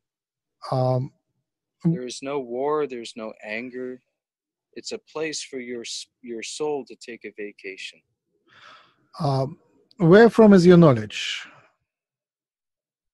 My knowledge comes from the universe itself. Do you have a personal experience of that world? I have a personal experience of 4D, yes, and 5D. Can you describe a little bit? Imagine a place full of colors that you've never seen before, so bright and vibrant. Imagine a place full of light that just passes through your soul and makes you feel love. Every ounce of light that flows through you in that place is full of love and compassion. You feel accepted by the universe. You feel that connection. It is the most powerful connection you could ever feel. You feel like you are not alone. And you know everything when you're there. You can't take that knowledge with you, not all of it, down to this place, but you can take some. Is that called bliss? Enough to teach people. It's total bliss. It is love, bliss, and harmony. Wow. Everything is peaceful. That world up there is full of structures that were built out of love that do not hurt the environment. We have planets there that are just so bright and vibrant. It's almost impossible to describe in the English language. There are no words truly to describe what you see there when you go there. So when humans ascend, which planet do they go to? Do they have like a choice? Is it like a distribution place where you apply to visit some planet, or how do they go? Yeah, I think again, it's the way you said the people, right? So the people's many, right? So, like I said, it's every person's place is going to be different, right? I don't know. It might not It's like, necessarily be the same planet, right? again, my experience is Soviet Union. You live behind the curtain and you can only imagine what's outside. Yeah, There yeah. is like a radio talking to you. I mean, you can possibly trust the radio, but you also know from experience that every radio has so many I know, and you got me going when we first started the interview today. You were mentioning about species, right? right. And then you were naming like the octopus, the dolphin, right? The whale, and all these things. Cockroach, yeah. Cockroach, yeah. So of the three I said, those are Pleiadian creatures, right? The octopus, dolphins are from Sirius, aren't they? he took a little break for a sec. I think the dolphins are Pleiadian, right? And whales too, right? I'm pretty sure of it because they come from dolphins and whales are from Sirius. I mean, they Orca. Pleiadian and Sirian cultures are connected, but I think it's from Sirius anyway. Okay, maybe Orca, okay. The planet Orca, right? That's where they named somewhere out there in the beautiful world. Yes. Yeah. But it's actually a water world, and they have dolphins are the primary species on that planet. They have the most, right? And they have a language, right? Did you know the autistic kids can speak the best dolphin? And I discovered it in a public pool, right? Because I used to spend a lot of time in Florida. I used to fish. I used to go to the beach. So I seen a lot of dolphins in Florida. And I like dolphins. They're cool, right? Yeah. And I know how they kind of communicate. So a couple times, we go to a community pool and there's autistic children swimming. And I heard them. So I heard one kid, he was making this noise. I kept on looking back because it was a very audible noise. It was really loud and it was really different, but it sounded like the dolphin. So I looked and then he did it again and he knew I was paying attention. It's like telepathic here happening. And anyway, I walked up, I swam up to the instructor who was with him. I go, that boy's really talented. And she goes, why? I said, because he's speaking dolphin. Right? And she goes, dolphin? I go, yeah. Right? That's the language of the dolphins. Because I've heard dolphins and they sound like that. And it was, and then he's doing the sound again, right? And that's amazing. Like, you're going to see creatures out there. If you want, them coming and everything else, there are all kinds of creatures. Like, don't forget the animals, the insects, right? They all come from different planets.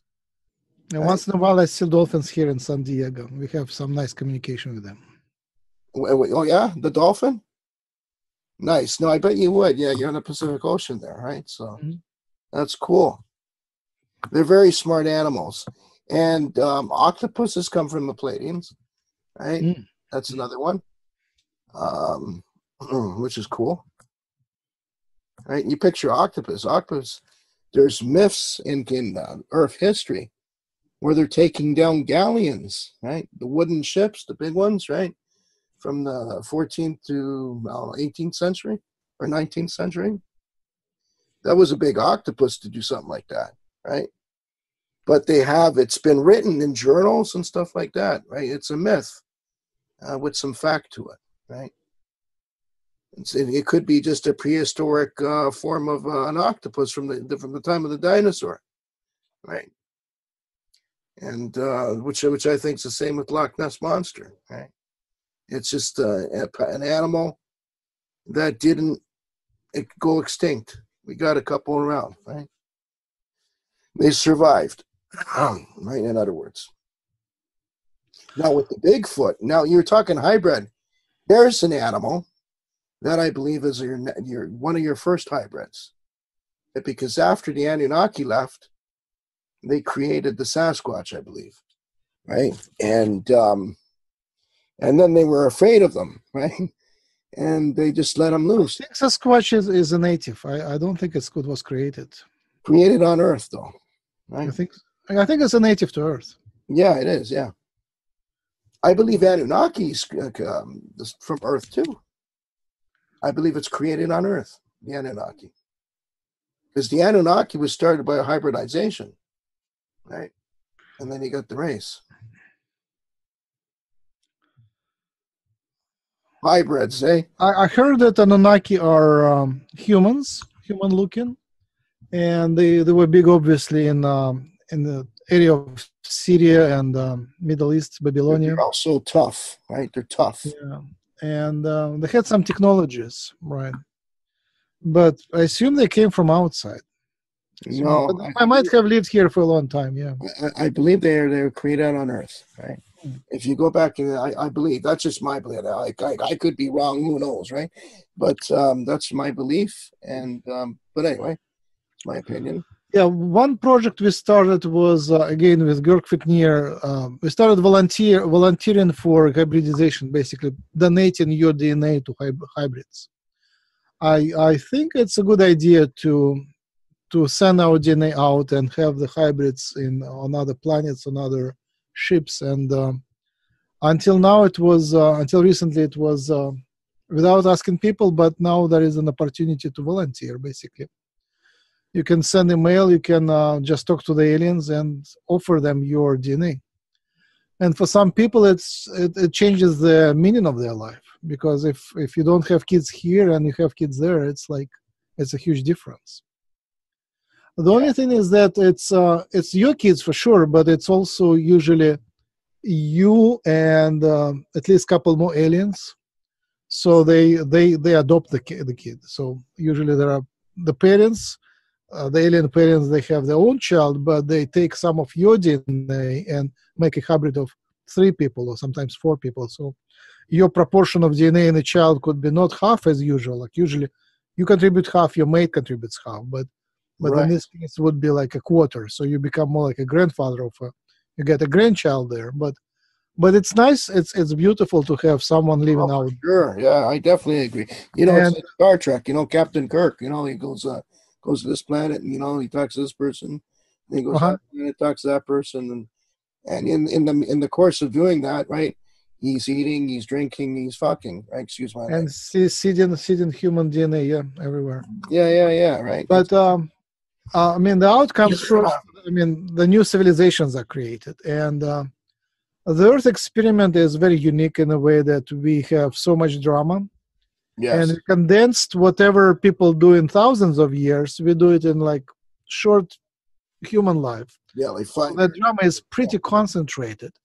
And somehow our people are multiply well and are full of life energy. So Earth is unique in a way. I mean, on other planets, it's much shallower, as I hear.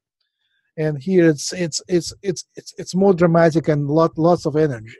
So shallow. You're talking shallower. Now I'm going to ask you, because you're from California there. So you ever been to Mount Shasta?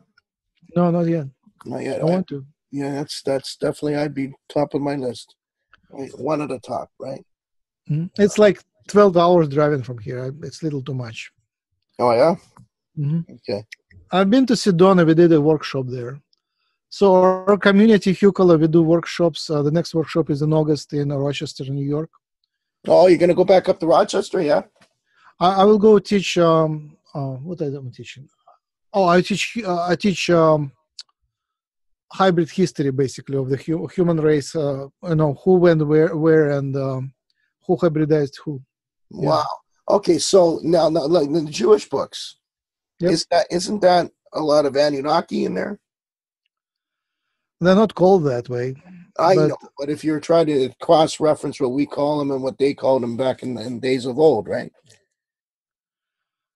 I'm not sure. That part is very unclear, but I just recently came across the idea that Jews, before they went to Egypt, not all the Jews went to Egypt. Some of the Jews went to Egypt, were there enslaved, and then escaped and founded Israel, but I believe there were lots of other Jews which weren't in Egypt. They scattered. They scattered the tribes. Yeah, scattered. But then they sort of. It's more like Jews are very interesting. It's infectious lifestyle. So some people were recruited to be Jews. So Jews are very very very wide mix of genes. Okay. And I believe there was a lot of alien seeding among Jews, especially Ashkenazi. I think were seeded by, I think, Yahyel. Oh, okay.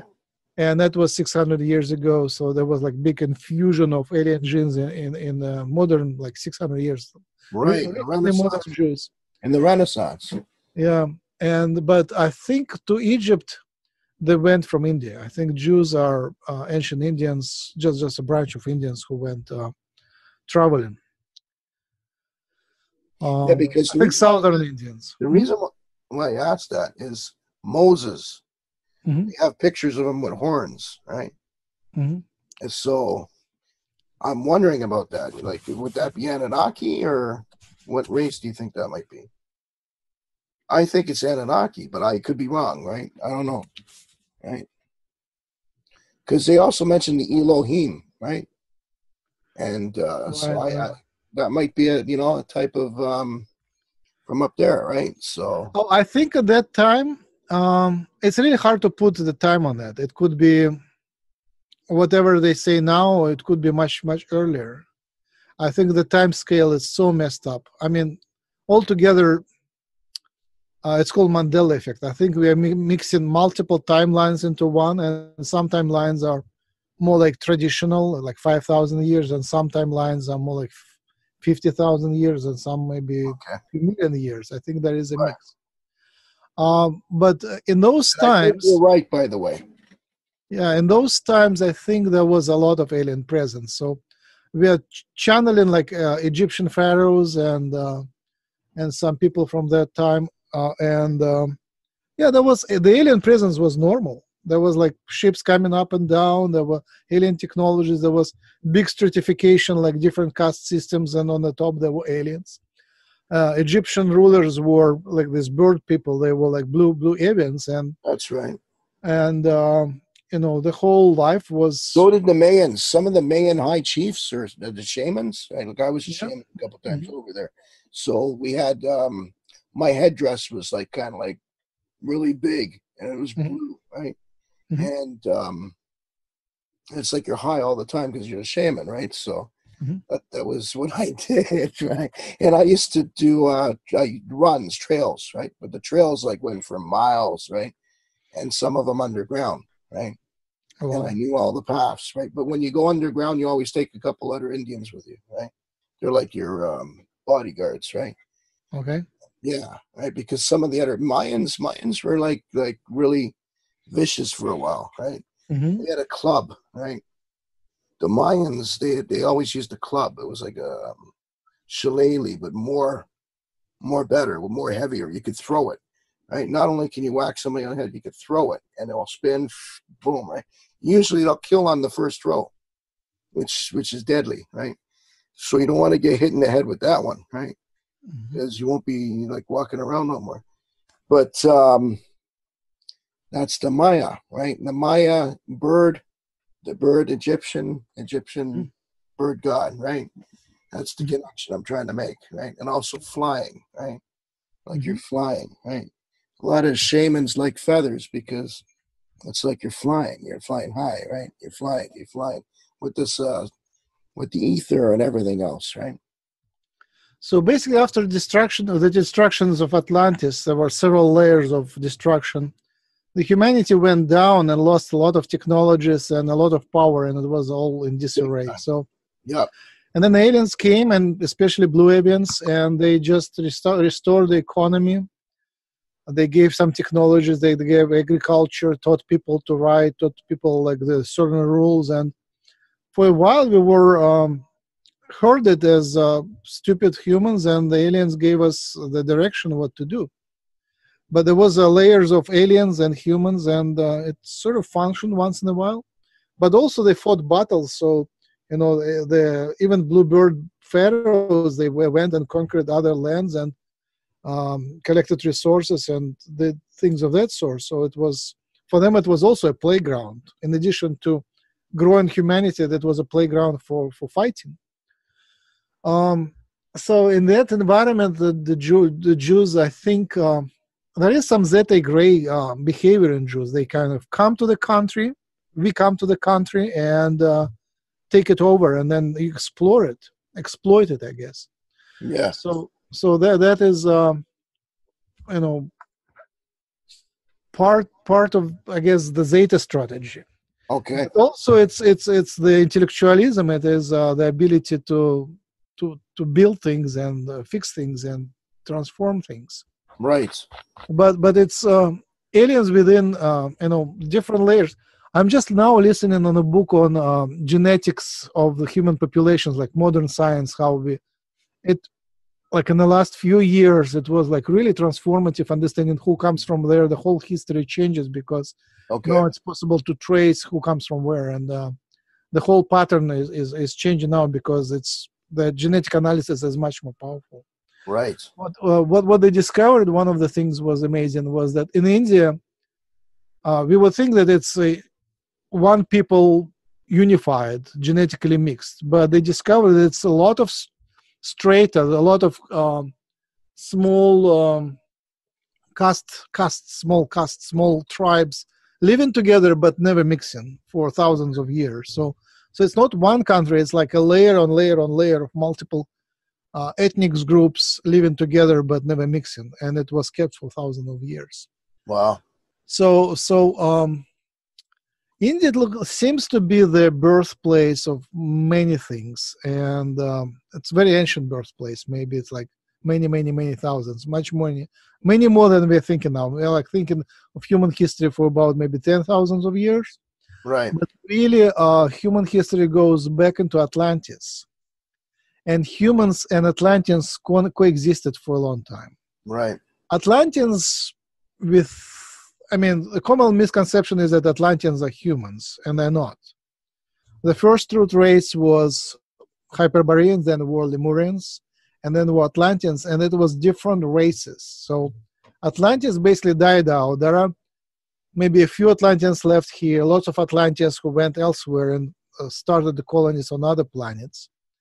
And the humans were sort of undeveloped race, like more like primitive people living on the outskirts of big states. But later we inherited that planet, and we were educated and herded to build our own systems and on hierarchical structure, like states, Chinese, Indian, American, and Egyptian, and so on. Right.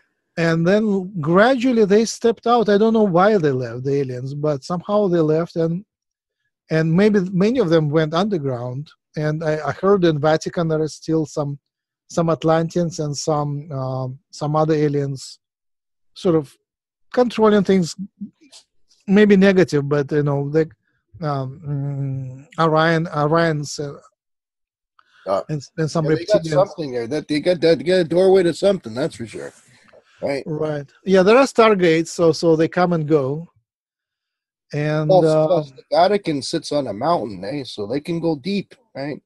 They got a lot of subterranean stuff at the Vatican. I don't know. I visited Vatican when I had a chance. We cannot see anything from the surface. They're just like buildings, right? Right. But they have stuff that goes underground, subterranean stuff. But you don't know about because they don't tell you, right? But they have, because that's where they keep all the stuff that didn't get destroyed, right? All the stuff that survived the witch burnings and right. native burnings and stuff like that did in South America, right? Yeah, Napoleon at some point there was Egyptian campaign of Napoleon. Very interesting. They went and conquered lots of artifacts. Yes. They left the army there. They lost the battles to England. And also the Iraq. Remember after 9/11? Mm-hmm. U.S. went to war with Iraq, right? Mm-hmm. Okay, well, Iraq was Babylon, okay? Mm-hmm. That's Babylon from the Torah and the Bible and all the books, okay? That's the same city. Mm-hmm. So there's a lot of, and also an Iraqi told me this too. He goes, to dig a tree or put a hole in the ground, you got to get a permit from the Iraqi government. And the reason why is you might find artifacts. They're really big on artifacts. So, and it's not uncommon to unearth something because there's a lot of artifacts. And he goes, you don't have to try very hard. You'll come out with a statue or something else or a cup or whatever. And the army went in because not only are there a lot of artifacts in Iraq, there's a lot of artifacts with a lot of occult symbolism and meanings, and magical relationships to what it did. That a lot of the items were wanted. So they went in on the first, few days of the war, and they ransacked all the occult artifacts from the museum. Right, it was documented. Right, and then they say, well, they will give them back or whatever. But I think they chose what they wanted for specific reasons due to the occult history of past, and kept them for whatever reason they're keeping them. Right, and that was a major grab. Right. Same Smithsonian Institution in the United States. That's their function, to collect stuff. Yeah. Well, that's true, right?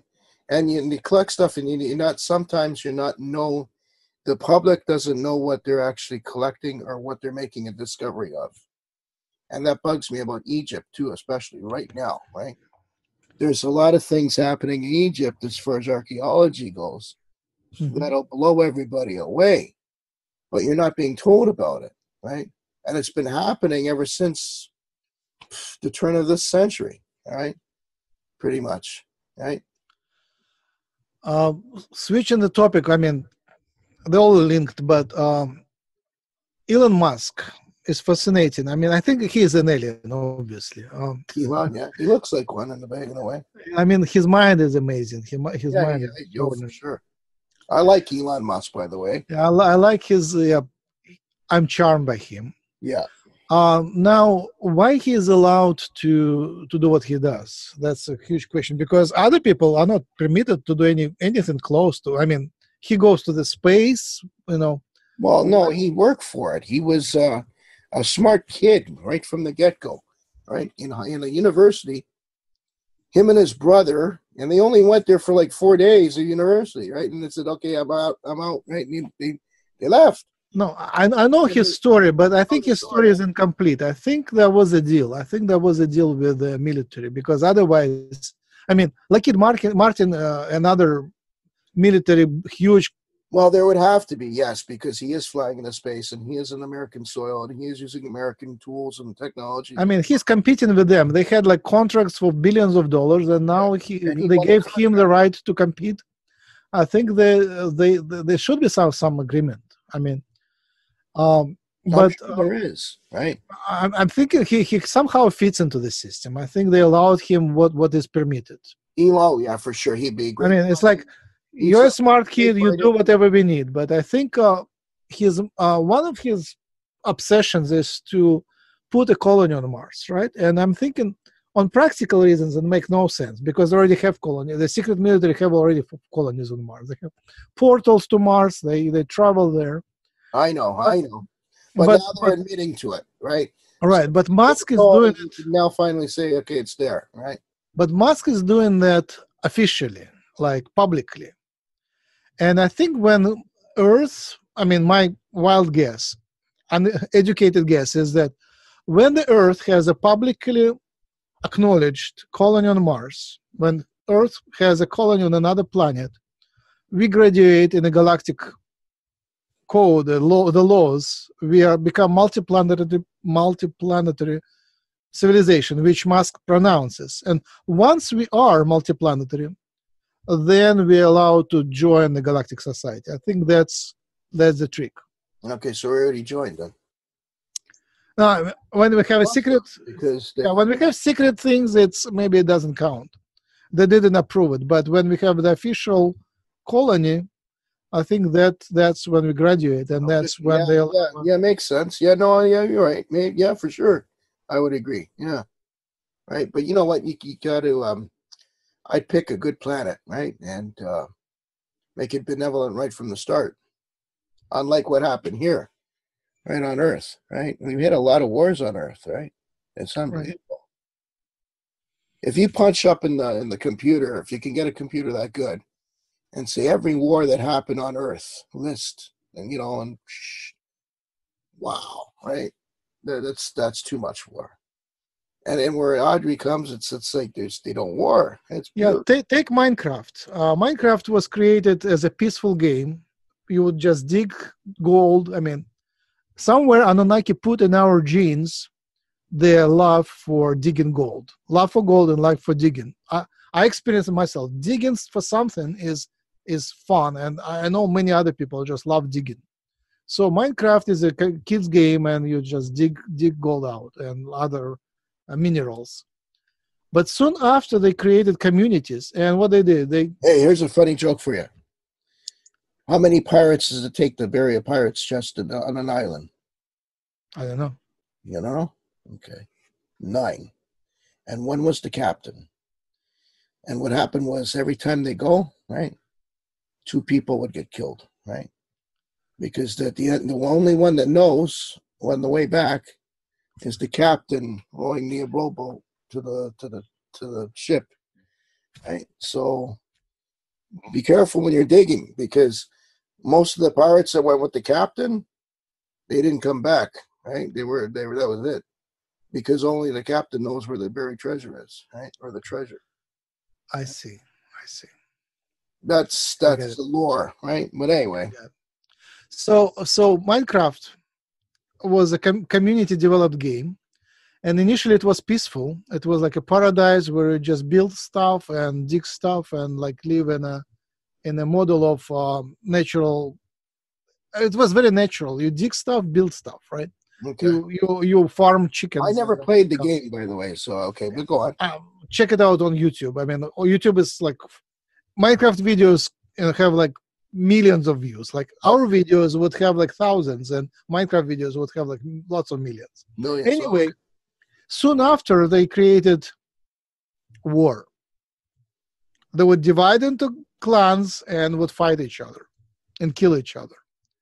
And they created paradise and underworld. And underworld became way more popular than paradise. So what it teaches us about human nature? It's stupid in a lot of ways. Big time. Yeah. I mean, people are given a paradise. They're given a peaceful world where they can live forever. No, they limit the time of their life, and not the time. They limit. They make themselves vulnerable, so they play to kill and to survive. They play survive. It's called survival mode. So most of Minecrafters play in survival mode. They can become more immortal and play and live in a paradise world and just build beautiful stuff. And usually girls do that. But the boys live survival and fight each other. Some trade, and some fight. Well, it's like the Greeks, man. It's like days old, right? They used to fight everybody too, the Greeks, and they used to fight a lot, right? Amongst themselves. Scott did the same thing too. I teach energy healing, and in energy healing, especially in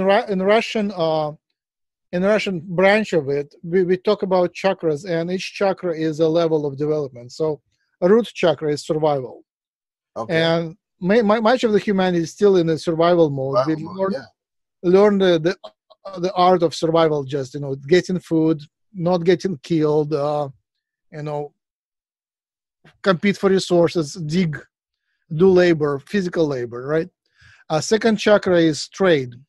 You become a salesperson, and start talking and socializing on a low level. And most of the humanity is either playing survival or trading, and like many people are salespeople, right? And then the third level is warrior, and the third level, solar plexus, is warrior. And the humanity is still in 3 lower chakras, enjoying the lessons of survival, trade, and fight. And then later you go into heart, love, and you go into art, and you go into their science, and you go into the spirituality. And some of us come from top to bottom, but many come from bottom to top, and still play in the low 3 chakras. And some of us still play these games, like we still learn to survive and become rich and dominate others. Dominate is, again, warrior chakra. The transmission from the warrior to the priest is through service. You become a monk. Yeah, shaman.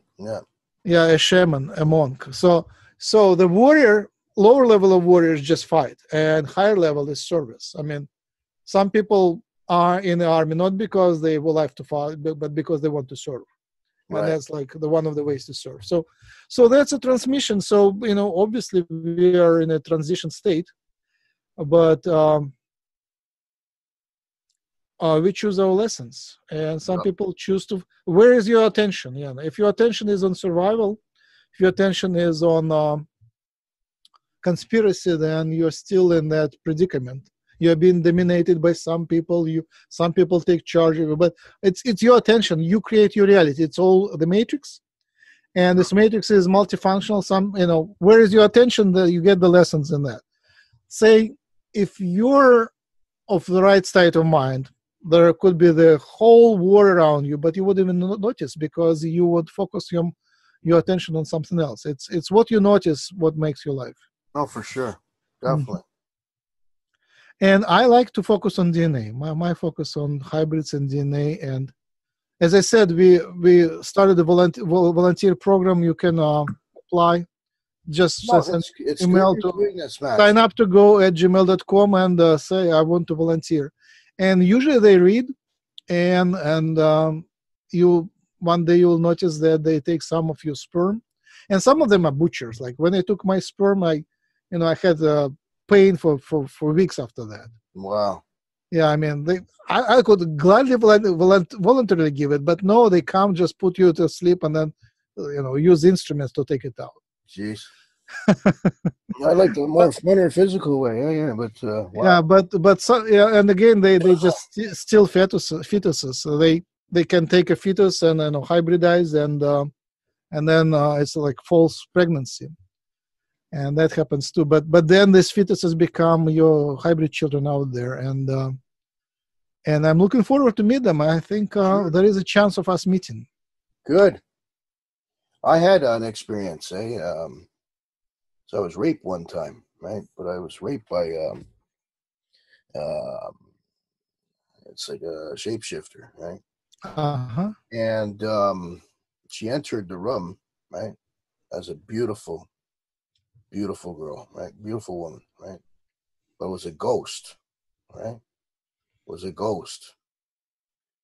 And I seen her, right? And I said, wow. Because I was already dreaming about her a day before, all right? Because I was doing some metaphysical work on a house. And what happened when I was there, the ghost that was in that house hopped in my car. So, which the house that called me paid me anyway because they wanted me to remove the ghost, which I guess I did. Right? But the ghost came with, the problem was it came in the car with me, and I didn't know, right? I was like, okay, because I was still young at the occult, and sometimes you make mistakes. And so I go home with this ghost that I don't even know is in the car. And I go to bed, right? I'm having this dream about her, right? I'm going, wow. Oh, she died that way. She was good looking. I was getting her life story. And then how she died and what she became afterward, right? And it's like, wow, right? I've seen it all, the death and the thing. And she came in as a ghost. But what she became was like a demon, right? Afterward. Mm-hmm. And what I got was the demon, right? Mm-hmm. Right? So that's what happened at one time to me, right? But it was a female demon. It was succubus, right? So it was, it had wings, and it wow, banged the hell out of me, all right, for a long time, which was exhausting actually, right? But it was quite the experience, right? Big time. I guess you might want to call it like Kirk Douglas said, the bang of a lifetime, right? But so do you like it or you didn't like it? I loved it. It was wild. The bed was levitating even. It was a really good, right?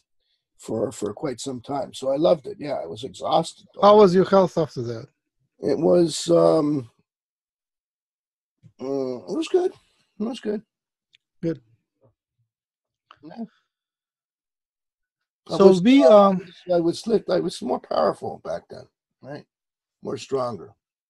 So we started our community work in Rochester, and I connected to local healers and light workers. Reiki circle is great. Rochester is one of the great places for Reiki. Somehow Reiki is very popular there. And then I went to California. And, actually, I went to Chicago. I connected to people in Chicago and met one of my guru friends. And I'm still connected to Jim Charles in Rochester, New York, and 𝗪𝗘𝗕𝗓𝗓𝗧𝗓 in Chicago. It's one of the enlightened beings there. Oh yeah. Also Pleiadian. And Cool. and here I met a couple of people who are very bright. And here it circles around yoga and Indian culture. It's pretty good here in San Diego. So Nice. So I do Russian community. We do healing circles and drum circles and fires on the beach. So I love that. I love that. I know Audrey says you can't have fires up there, but I'm gonna have Really? a fire. Yeah. On the beach? Yeah, they don't. They allowed the Mayans the first time the Mayans came. That's why a bunch of Mayans went missing. But when they brought the Mayans to one of their planets, I'm being an ex-Mayan myself, right? But oh, really? Yeah, a couple times over, and Inca too. But when they brought them over, they loved their fires, right? So they lit a fire and did dancing, right? And fires and dancing and making noise and chants, which is cool, right? You have fun. And the Pleiadians went a little kind of mad because you're not supposed to light fires on the planet because it's pollution. Oh, so they're on their planet, not here in California. Yeah, right. Oh, and the planet is actually called Maya, right? Yeah. So Maya went to Maya, right? So which is ironic, right? no, it's supposed to be that. So yeah, I know. I'm just saying, right? But yeah, but I have a lot of good fires here, right? As long as it's responsible, right? Well, everybody likes a good campfire, right? So why did the Mayans leave? The Mayans lived south of Mexico to basically. Why did they leave from here? Why they emigrated from Earth? No, they were airlifted out. Why did they do that? Because the conquistadors were about to annihilate them. Oh. And the Pleiadians felt sorry for them. So they said, you know what, this is a worthy tribe. Okay. And they picked them up and zoomed them away. Same thing with Machu Picchu, probably at the same time. Because Machu Picchu, that was the Incas and the Inca king. Did you know Machu Picchu used to be employed by about 800 women, right? And they were handpicked. And that's all they did. They lived in Machu Picchu. They were very smart and very good looking, right? All the women, right? And then there's 800, I think it was either 400. It's either 400 or 800 women went missing of the Incas on Machu Picchu, if I'm not mistaken. And that's rumored to be on the Pleiadian planets as well, right?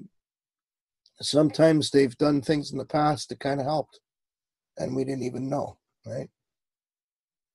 Anyway, we must be at the top of the third hour by now. Audrey, you around there?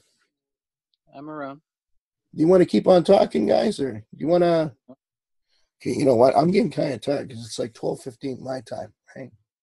So maybe we'll call it a night. It was a great conversation. And before we call it a night, Max, take a few minutes to say, talk to Audrey or say whatever you want to say and close out this interview. And I'd love to have you back again and talking with Audrey as well. Thank you for having me. Yeah, I'm on my mission. I choose my mission. Audrey, do you want to say something? Oh, I just wanted to thank you for joining us.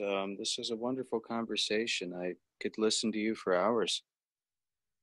Yeah, it was one of my longest. Wonderful conversation. So you know how to find me, maxrempel@gmail.com. That's the easiest way to find me, maxrempel@gmail.com.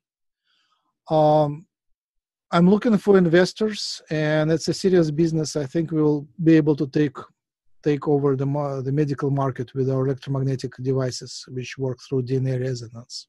Absolutely. The technology is pretty developed. We didn't get it to practical use yet, but we've already made major breakthroughs, so we have unique knowledge. I'm connected to leading scientists in that area, like Peter Garyaev in Russia and Dan Winter in France and Richard Alan Miller in Oregon. So we are making that revolution in science, and we have good chances to make it. And if we do it, it would be first the financial opportunity, but also it would be a transformational opportunity to change the health. Basically, people would awaken to their vibrational nature. Indeed. And ecology will be able to measure ecology. We'll be able to measure the pollution, so it will become obvious. Now it's more like hard to prove. We need to do experiments, but with measurement of DNA vibration, it will be more obvious. And also more obvious will be the spiritual nature of humanity, because once you get into DNA vibration, you understand how the soul is connected to the body.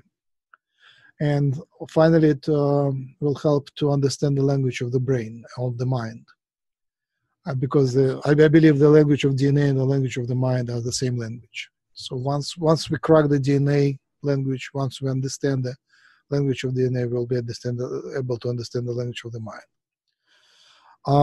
So I hope to build a nice scientific community around that. There is a lot of believers, but finding is absolutely zero. People fund their research always by themselves. So little money will make a huge difference. And the company is called Solana Genomics. One of my companies focused on that. The website is hucolo.org, solanagenomics.com and hucolo.org, hucolo.org. And you can find me on Facebook and Skype. My Skype is ms20400507.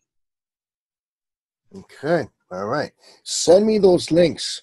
Okay. Sure. We gotta edit this video, so that might take a few days or weeks. I don't know, maybe even years. I don't know. I'm just joking. But so send me the links, and this way, when the video's up and running, I can put it out there too in the description part of the video. Yes. Thanks. Mm-hmm. And yeah, man, it was a great interview. It was probably the longest interview I've ever done with anybody. So except for Tony Rodriguez. I've done Tony Rodriguez. We went quite a long time, but it was on like 4 different days. You have good energy. I was feeding on your energy. Oh, I was laughing. I was having a great time with you, buddy. Right? It was a great conversation. We touched upon a lot of stuff. And Audrey, thank you. Nice to meet you. I love Pleiadians, and I love to meet aliens. And absolutely, likewise. Thank you so much for joining us. It's nice reunion. Big time. Likewise. All right. So please stay on the line after Max and Audrey. As for the rest of you, the rest of the whole wide world, have a great night. Wow.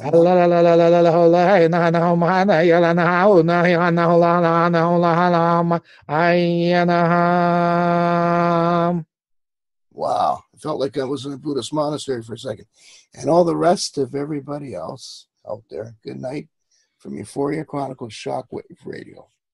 Thank you.